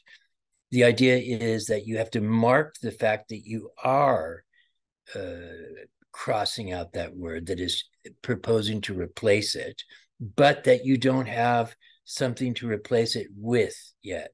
You don't have a concept that isn't going to arrive because of your will or because you want it to or because it's necessary. So you could imagine that Althusser, it's very close to Althusser's own notions in various ways. The problem, though, and Althusser says this in some of his notes that are not published on Derrida, he says that this is a way, in fact, or not it's condemned to be a way, but it's possible and perhaps likely that this strategy, in fact, ends up sort of making this word more permanent than it would have been without the X's over it. That it sort of allows you to keep using the term, even though you think you've crossed it out, you've still left it visible. And that this may be a way, and as time went on, despite what he says in print, he thought that Derrida was not sort of able to break with certain concepts that he thought he had broken from, and that this was a kind of hesitation about moving forward, about making a kind of rupture or break where it needed to be made and could be made, even if you didn't exactly have a replacement. Althusser himself did a version of that, which we've talked about, and it caused no end of trouble for him and for subsequent readers. And that is, he preferred the paradox instead of the X over the word. And the paradox, or it's what Balibar borrowed from Pascal, or Foucault, he borrowed from Foucault, borrowing from Pascal, the idea of the point of heresy. And so what I'm talking about is the last instance that never comes. Okay. And so while Derrida had a kind of spatial representation of the fact that we in some way need a new concept, that the concept that we use is not adequate, but we don't yet have it. So we're stuck with this kind of this ambivalence of a crossed out word. And then Althusser does the same thing, but in time instead of space. And he's saying, yes, there's a last instance, but it never comes. And so what does that mean? It means that there's no last, but he talks about a last instance, an end in some way. And so they both used these paradoxes. And interestingly enough, they both criticized each other for using these paradoxes. And they're, in fact, doing something very similar. And in both cases, they, in fact, caused a lot of confusion. And I mean, it was a clever idea in certain ways. It's like I was talking to Joseph recently about Althusser's idea of bending the stick to make it stand up straight. You have to think at the extreme, he said. Okay, and this is an example. And later in his Marxism and its limits, he said that was a mistake because often he bend the stick and thinking that it would bounce back once he did that to its an actually upright position, and instead it just got stuck at the bent point, and so people misunderstood or caused all kinds of confusion. And I mean, I wouldn't say that strategy is completely impossible or harmful, but he's at least looking at the effects of that, and both of them were doing that. And so I mean, this is not a tragedy or something, but it indicates that making these kinds of changes, you see the same thing in Spinoza. Why does he use the word God? Why does he keep right, for example? And then ends up defining it as power. And I mean, it can create confusion, but there may not be an alternative. And I think now, after 300 years, people can begin to read it a certain way. So I think that this encounter around the question of structure and immanence, etc. Althusser, even by using the phrase absent cause, which he doesn't use that often, but he does use it just in Reading Capital. I mean, even that is a kind of paradox, and it's a paradox that it doesn't really allow you to think very much further. I mean, it's a way of ruling out external causes, expressive causality, or what he calls linear causality, etc. But it's not an answer. It's a stopgap. And there are a lot of those in Althusser, but you can't just invent these adequate ideas out of nothing. So I think it's a problem for all of them, including Spinoza, but it's unavoidable. I mean, these are like tactical matters that you have to deal with in some way. But I think they do end up causing quite a bit of confusion. So it's an interesting problem anyway, if we think about it that way. Now, okay, related to that, I would say, I'm going out of order, is Panagiotis' discussion of structure, structuralism, etc. Because again, I think it's a complicated story in a certain way, more than I really got into in the book, because Althusser himself, if you look at there are a couple of rather obscure pieces that he wrote in the late 50s, and I'm thinking one in particular, and it was in the context of educational reforms and his idea towards science and things like that. And there are ways in which he really sounds like he could have been in Levi-Strauss's camp or something like that, because he's arguing against a kind of liberal humanism, but that in fact is not very liberal. It just wants to get rid of, philosophy and things like that, and who needs that? And so I think he started as a kind of a rationalist in some way, who was defending science, but in a way that wasn't that different from Levi-Strauss or whatever, from the sort of, I don't know, critique in certain ways, but even more defending philosophy's role in defending science. And many of the problems that he would criticize, or the positions he would criticize as very problematic, these are things that he himself, sort of held. These are ideas that he himself propagated, not in his famous works, but a little bit before that. And so there's a progression from a kind of rationalism to the beginnings, probably through Canguilhem, et cetera, of an appreciation of the actual practice of science, not some abstract model or reason or something like that. And it's that confrontation with the practice of science that led him to, begin to have a critique of the formalism that is typical of structuralism, and also to see that formalism, could have a phenomenological basis and not just a kind of mathematical basis. So I think that there's a kind of evolution or movement anyway that that shows that he was close. I mean, when he first, even in the seminar, when he first approaches Levi-Strauss, it's much more positive than by the end. So you can sort of see him, even the homology, like that, he felt that there was something positive there that they were doing. And then later he was very opposed to them.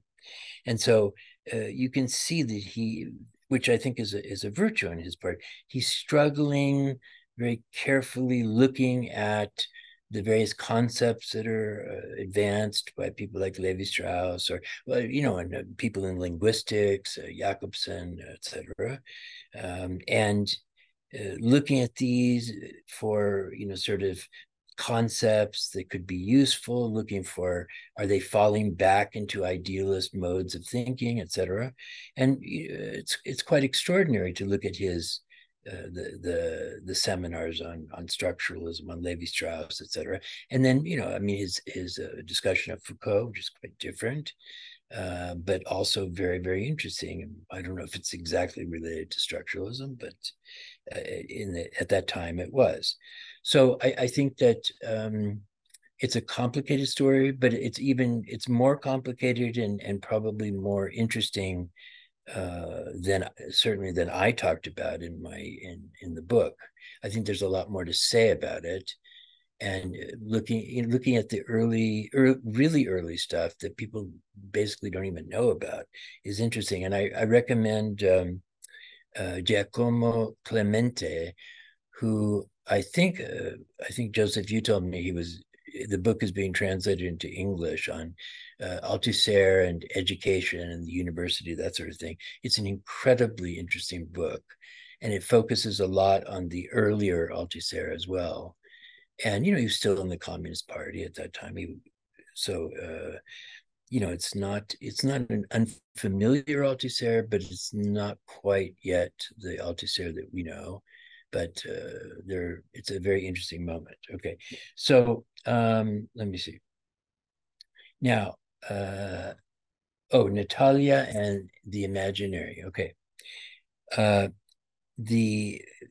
one of the things that I found, and I've talked about this a number of times, but that continues to frustrate me, and I can't complain that people don't listen to me when I'm writing or something like that. But is we have the problem that Stefano was talking about, which is the omni-historical and the historical, and I'll talk about that in a minute. But the second, I number them differently than Althusser, but let's say the second thesis is the the ideology is the imaginary representation of people, of an individual's real conditions of existence, okay? And this is misread almost universally as, you know, it's a misrecognition of reality, okay? And what's important here is that what's you know, what ideology is the imaginary relation to reality, not an imaginary view of reality. And the imaginary relation to reality, if we look at the rest of the essay, the end of the ISA's essay, is that the individual is the cause of his or her actions. That's the imaginary relation, especially your relation to your body. And of course, this comes from Spinoza. And so, as he explains later, we think ideas are in our head, and then if we have the will, we try to realize those ideas. And so the mind is in command over the body, and that's you know, in some way it's a mistake, it's an error, but it's not just an error. It's not just in fact, it's not an illusion, because, and it's not just interpolation as some sort of, you know, call or something like that. It's the reality of, for example, law, because you can't say, I don't control my body, I'm not responsible for the murder I committed or something like that.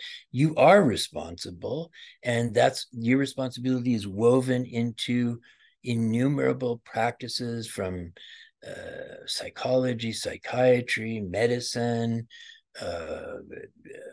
microbiology, to legal statutes that, you know, are going to punish you. And there's no getting out of that. It's not just an illusion in your head. I mean, it may not be true as a description of the relation of mind and body, ideas and actions, but it's absolutely material. And there's no getting out of that. And that's a very important aspect of what he's saying. And people don't, that's the way in which the imaginary, in a certain way, is congealed into the form of law, which is not, again, law is not just a set of principles, it's a set of, you know, criminal courts, jail, prison, confinement, execution, whatever, okay? And so he's trying to point out that something as, quote unquote, obvious as, you know, that our ideas are what we act on, and, you know, if we change our ideas, we'll change our behavior, etc. That this is, you know, some sort of fantasy, but we're nevertheless blamed for the actions that we supposedly freely take. And there's no escaping that. And whatever your ideas are, it doesn't matter, because you're going to be addressed as if you are you have made a free choice based on your own beliefs or ideas or desires, whatever. And so I think this is something that's just consistently misread and turned into something like ideology is illusion. And it's a very stubborn reading of Althusser that hasn't really changed that much. I mean, hopefully it will. But you can't really even understand what he's talking about unless you see that. So I think that the, you know, what Natalia was talking about is extremely important. And it is related to Spinoza. I mean, you know, if we think about Proposition 2 of Part 3 of the Ethics, you know, where people just assume that they are responsible for their acts and everybody else is, and they're the origin, they're self-determining, etc. And, you know, that's extremely important. And one last thing, that it's connected also to part of what Stefano was saying, and maybe also what David Galashvili was saying. There's this idea of what we now call the subject, and also the idea of consciousness. And these are ideas that Althusser wrote some things about it, but Etienne, who's not here, has written extensively. I mean, he wrote a book on Locke, which is about consciousness, really. And it's about the origin of the idea of consciousness. And Natalia mentions my argument, which is like I don't know, a way of trying to understand what interpolation is about and that sort of thing. That it's a kind of self-surveillance, that consciousness, which is a perception of what passes in a man's own mind, according to Locke, is a way of establishing what is necessary to make you responsible for your actions, which are based on your thoughts. And as Locke says himself, consciousness and personal identity, which is guaranteed by consciousness, these are forensic matters, as he puts it, forensic, having to do with not just law, but courts, judgments. And there's the example that he uses of a man who commits some criminal act, and he claims to have been, so drunk, he didn't know what he was doing, and surely, you're not going to punish him as you would otherwise. And Locke says, well, we have to punish you. Because, and I think this is very interesting too, because we will never know what's in your mind because you're completely opaque to us, which is another effect of kind of interpolation. And because we'll never know what's in your mind, we don't know if you're telling the truth, that you were drunk or delirious or something. And, we're going to have to assume that you're lying. That's what he says. And if you think that's unfair, well, don't worry, because at the end of days, when that is, right?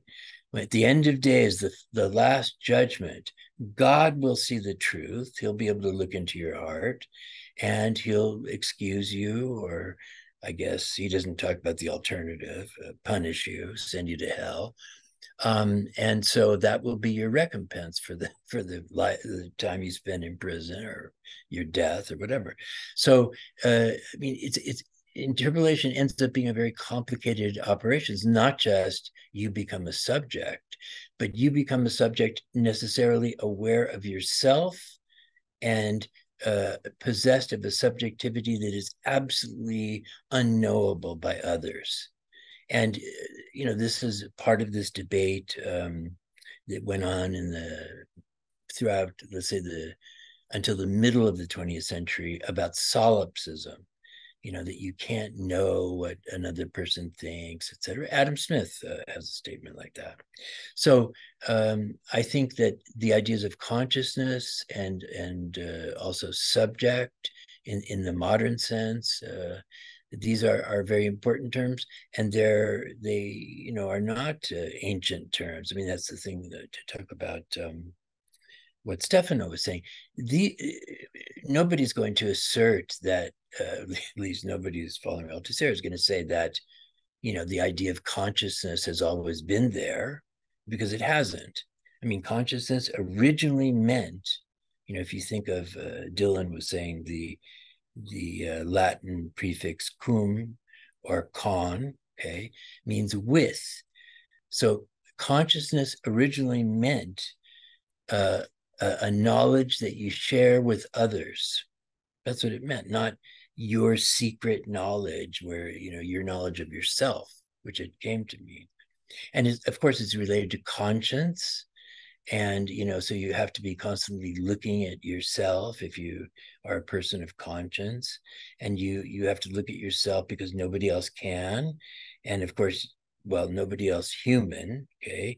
But that God is watching you, watching yourself, and will judge you on that. That's why you can't lie or something like that. You can't lie to yourself anyway.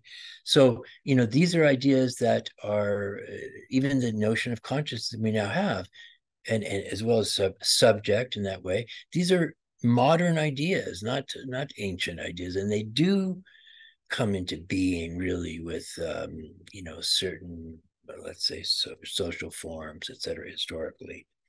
And that's why I understand what Stefano is arguing, and he's not wrong. because Althusser does say that ideology is omni-historical, etc. And I think what he's trying to do there is something that Michel Pecheur was very interested in, which is the connection between ideology and the unconscious. And he was exploring the idea that, just as the unconscious describes sort of an invariant condition of humanity, etc. Ideology is a kind of similar dislocation or something like that in humanity. And I was interested in that idea when I don't know, in the 80s, I talked to Pecheur, etc. But I didn't feel that I was capable of going any further. There are a number of reasons about Lacanianism, etc. But I don't think it's a dead end or something. I think it's a reasonable question. I think it's right to bring that up. Okay, I don't want to take up too much time. Should I? But I mean, can I just take a little bit more? Yeah. Anybody? No, you can. I'm talking to the organizers. You're the authorities here. Okay. I can't authorize myself. Okay, now there's a series of, it's going to be ridiculous to put these together, but I would say to address Despina, Lale, Robin, and somebody else. Let's see. Oh, and Etienne. Okay, now, this is a very crude amalgamation. You have to just forgive me for this, but okay. So to start with Etienne, because he was talking about Althusser's attitudes towards these things, it's even more complicated than what he said. Because I don't know what he said to his young students, whatever, about Algeria and all that. But when, in a few years later, in 1968, the end of 68, he wrote a letter to, what was it, Nouvelle Critique, I think, the communist journal.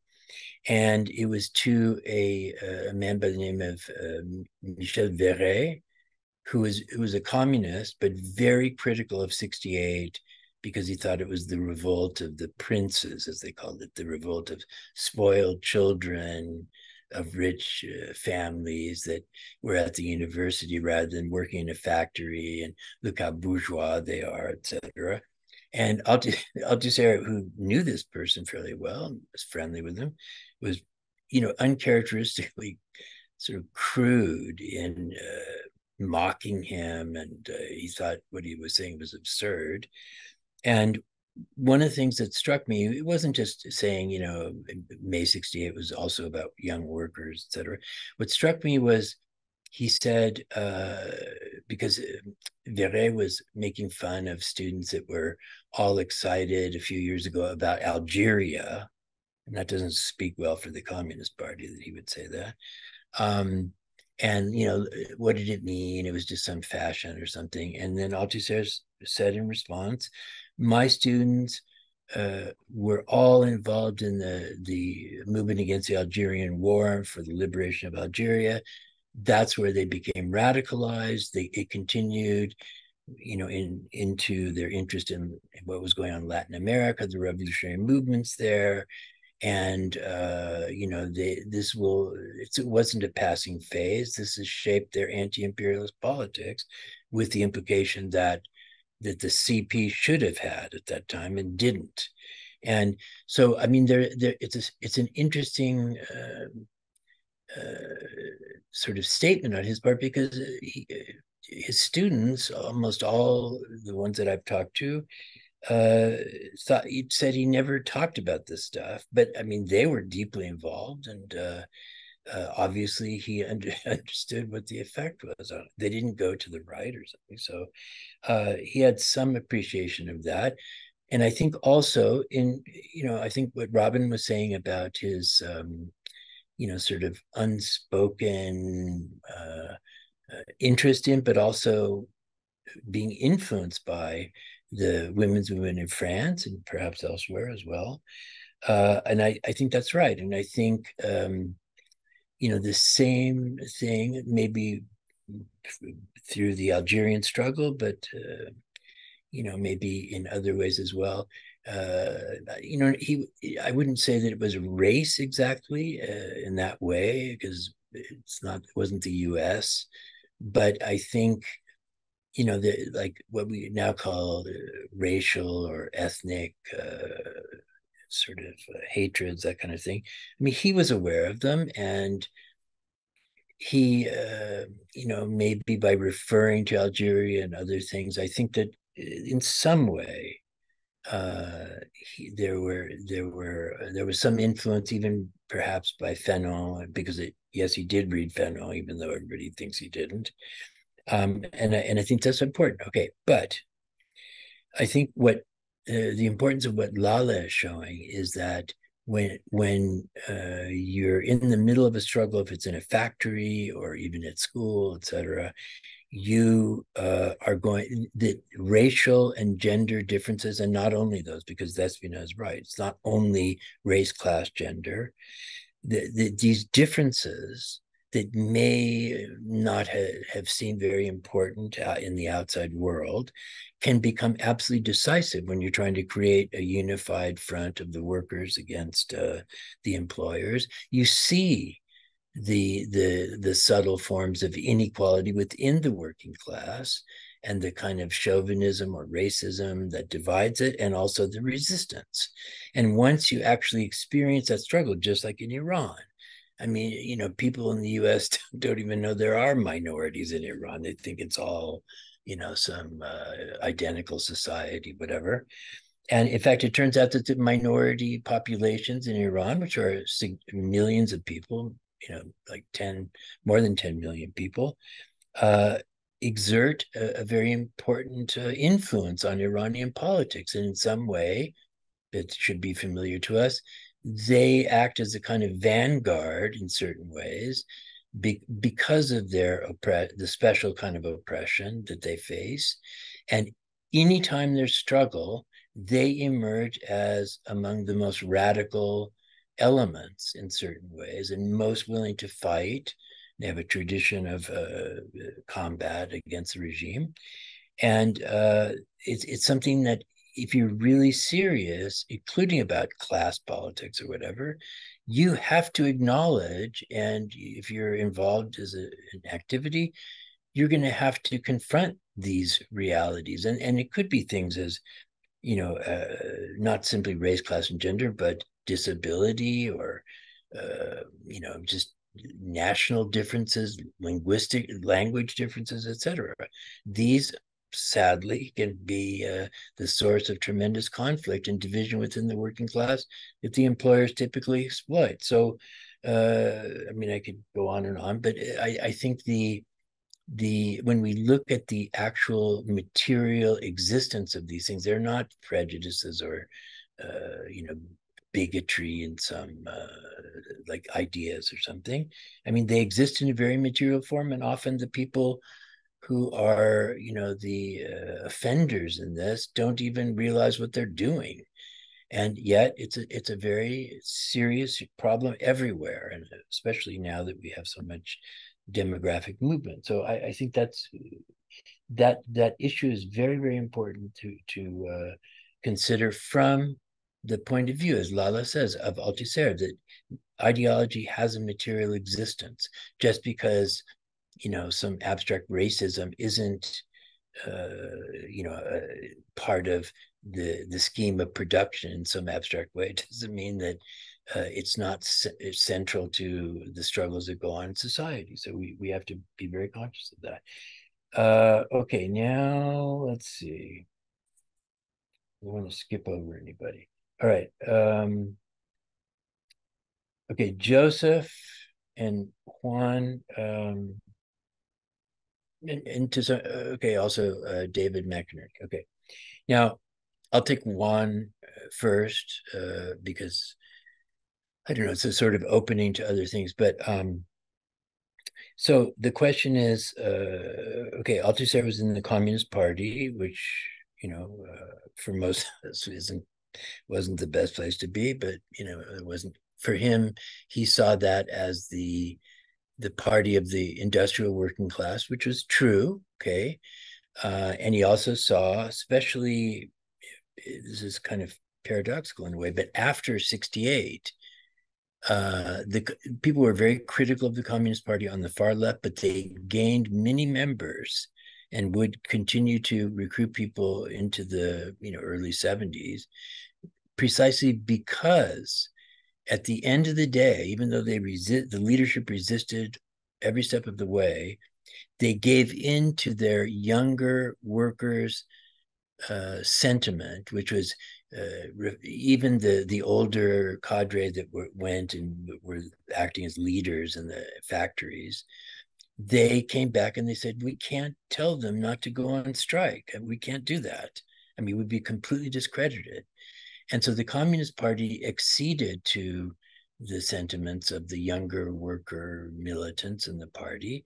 And this made them look, we only very recently learned about the behind the scenes struggles that were going on in the leadership, but it made them look better than they actually were. And it made people forget Algeria, which is a huge issue for the students, younger people. And they for Althusser, this is better, for better or worse, this is where the majority of the workers are, and they showed some willingness to bend to the will of the workers.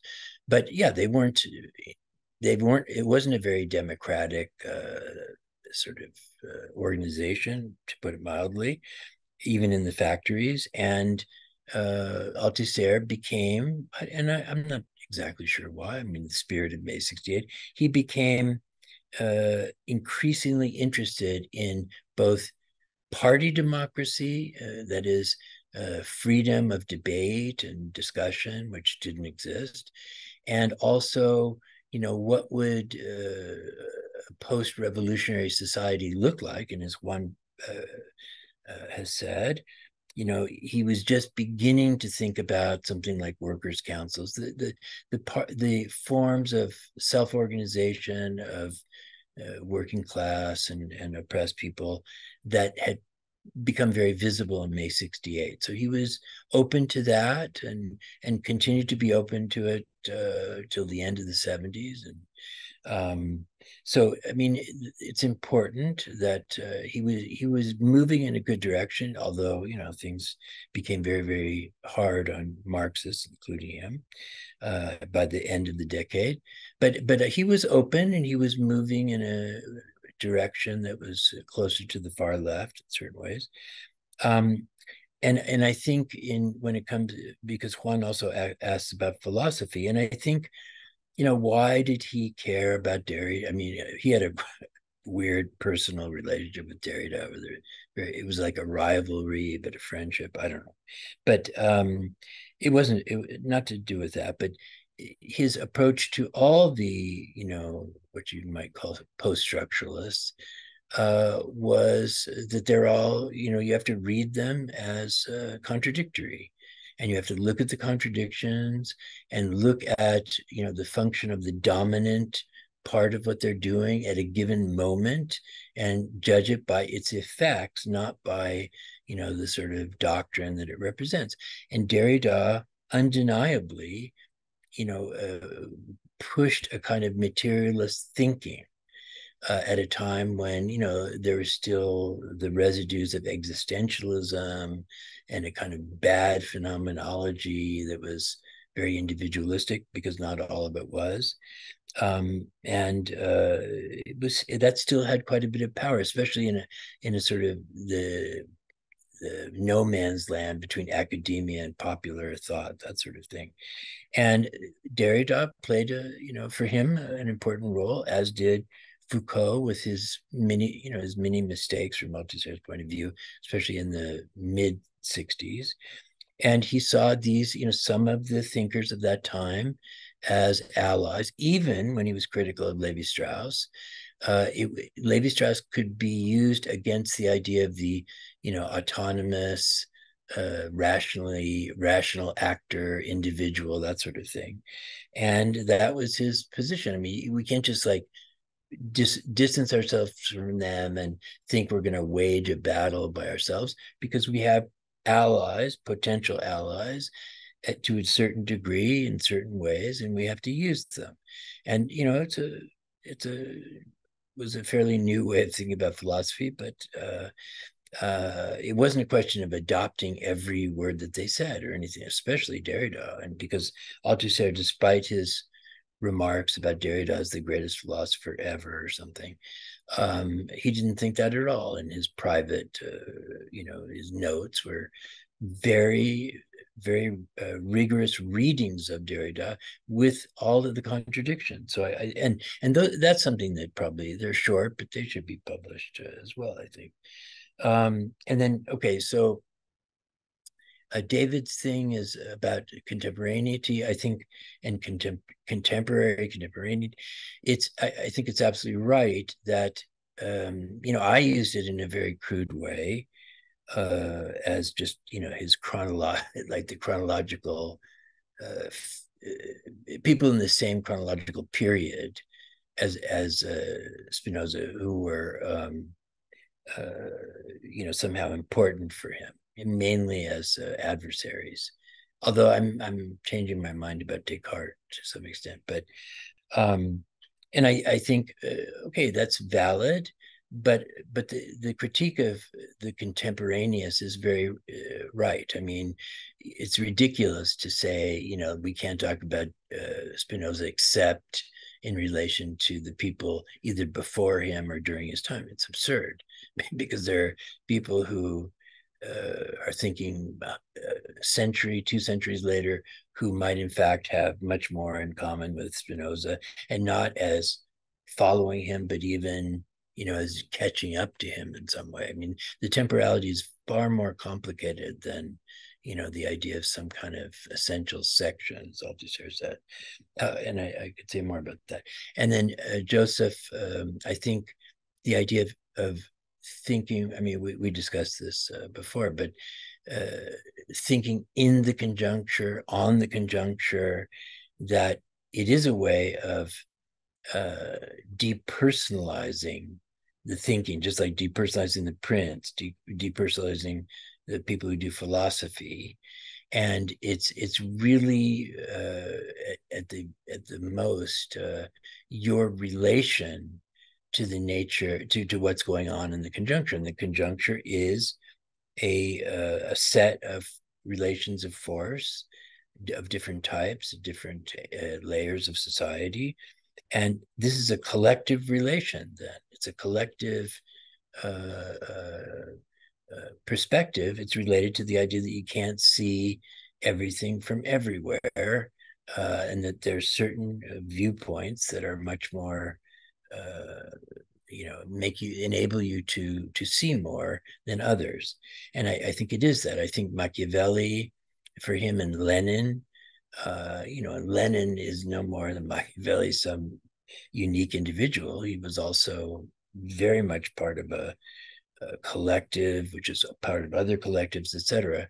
And I think so. It is about that. It's also what you can see, and but what allows an individual to be, to occupy that perspective, is one of the questions that he's very interested in.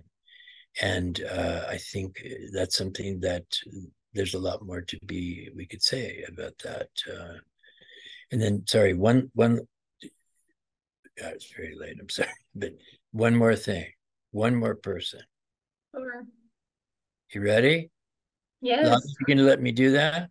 Of course. You're the chair. Come on, you can tell me to shut up. I'm not, but you can. Okay. Very quickly, because I don't want to be unfair. Okay, Aurelio.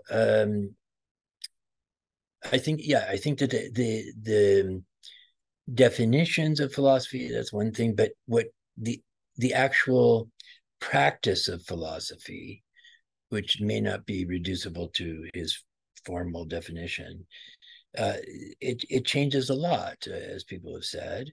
And I think that this is something that Banu was talking about in a certain way as well. I think that philosophy, in fact, begins to disappear, and if you want to call that an anti-philosophy, you might be able to do that. That is, it's not that the role is any less important, it might even be more important. But the role of philosophy is not to contribute a doctrine, even a doctrine of not having a doctrine. It's not even that. But it's what it does, it basically says this to the end. It disappears into its own intervention. That's what he says over in different places, which means that in being practiced, it ceases to exist. So it's something that exists it comes into being for a moment, and if it functions in the right way, it disappears. And as he says, it disappears into its own intervention. And I think that is, if you want to connect that to anti-philosophy, you certainly could. I mean, I'm not crazy about the book. I'm not that appreciative of the book about non-philosophy, but for many different reasons, which don't have to do with this really. But I think the idea of anti-philosophy, as you're talking about it, Aurelio, I think you could make a case out of that. From, I would say, spontaneous philosophy of the scientists to the end. And I think it's really that book, the spontaneous philosophy of the scientists and Lenin philosophy, that really arrive at this, which is very different from the theory of theoretical practices just a few years earlier. It's incredibly different. So I think that idea is certainly worth developing further. And then Banu, a related issue with Banu is, okay, I don't know what I said really. I mean, I have some idea, but okay, what I would say now is that the difference between a substantive void, the nothingness, what between that and what I would call the concept of the void, okay, is that, and this was my real concern, and I have to say, I got it from Balibar, a letter by Balibar that I discovered in the archive many years ago. I wasn't even supposed to see the letters, but they let me do it anyway. And it was to Althusser, and it said, you're positing an origin, an originary void, which is going also to be an end. That is, you're guaranteeing that everything comes to an end. And that becomes like an eschatological wish or something that, I mean, speaking of the last judgment or the end of days, it's a kind of imaginary solution to the persistence, we could say, to be more historical, of capitalism. Because remember, capitalism was supposed to have gone a while ago, and it didn't, and it still hasn't. And, who knows what's going to happen. So this indefinite persistence of a mode of production, when we've all, at a certain point, Marxists had all calculated when its end is coming and that sort of thing. Well, that's gone. And things appear, Althusser's writing well after not only 68, but the disillusionment about 68 and about the world, every revolution either went bad or it didn't happen, etc. And he's thinking about that, and for Balibar, he's offering an imaginary solution that is not, it doesn't meet the needs of Marxist theory in some way. And what I was thinking when I said it's a concept rather than a substantive thing is that the idea of void or the void or emptiness, etc. It's the idea of the space, like creating the kind of conceptual space, or I don't know, thinking the space necessary to allow things to reorganize, to change. Because if you think of an absolutely coherent totality, there can't be change. I mean, it becomes a self-reproducing structure. And the problem is, how the hell does this ever stop? And it's Dilthey, etc., but it's also related to Althusser's own work on the ISAs and the reproduction. So I think in some way he's trying to produce a concept that will prevent us from being stuck politically and theoretically with a kind of self-reproducing system that has no outside, where every space is filled and occupied, and that it's all working to reproduce the system. And the void is another way of speaking of the cracks or the fault lines or whatever in the system that remain sort of inconceivable or unthinkable for people. So, I think it is something like that. And I don't know. Yeah, I'm not sure that his position or that position is related to Deleuze exactly, but I think that my sense is that it could be a concept rather than some real existing void or something like that, which he does play with in some ways. Okay, I'll stop there. All right, so thank you for that. We are at the end of the conference. People are exhausted. People are welcome to leave. I think if someone has a question, one or two people, maybe Warren can stick around for that. So does anyone have any questions or comments, either panelists or the attendees?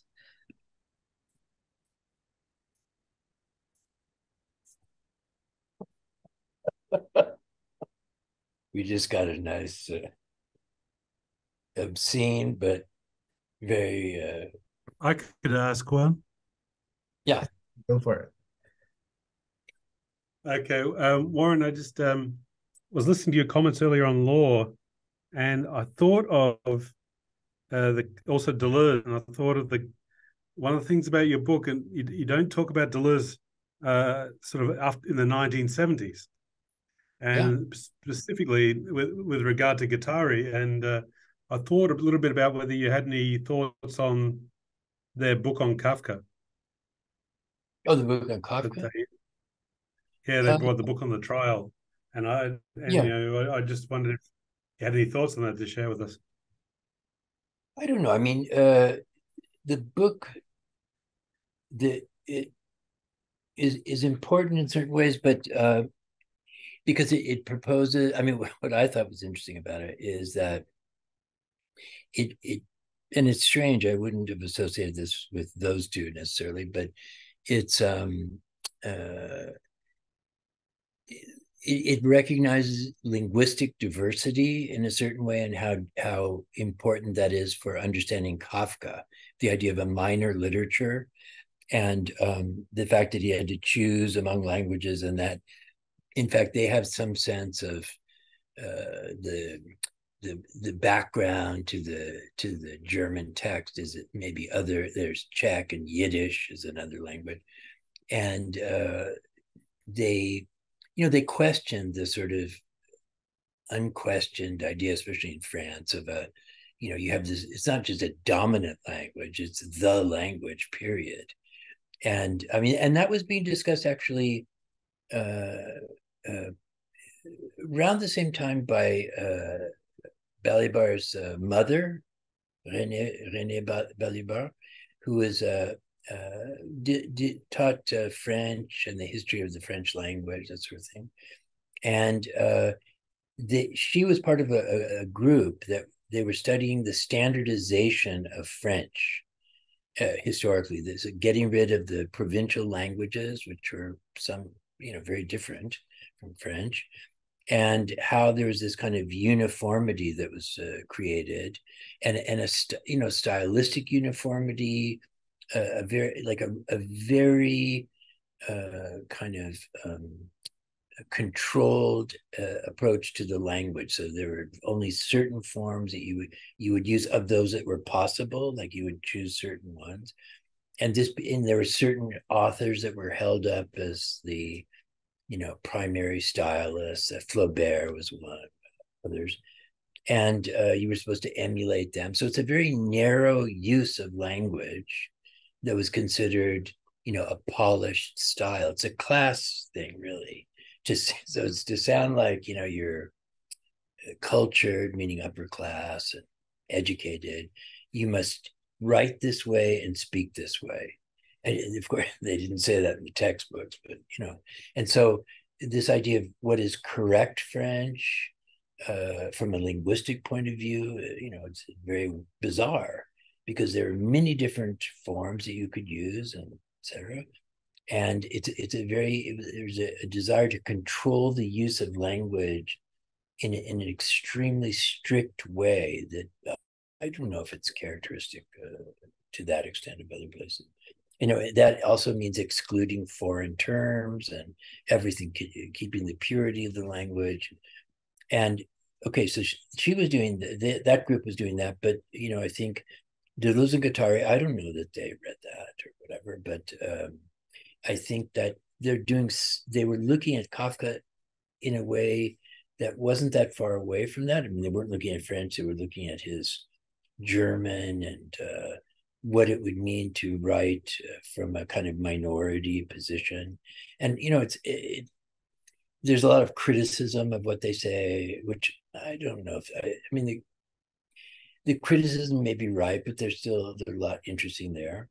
But I think I thought they called it a minor literature, and I think it's it's one of the more interesting things to me that they produced in that period. I mean, it's not the way we would do it now to talk about minority literatures, but I still think it's given France at that time. I think it's not just for them. I mean, there are many interesting things about a period. And I find it because it's about a text, it's not about, everything like Anti-Oedipus, Mi Plateau, whatever. I think it's quite, I think I liked it.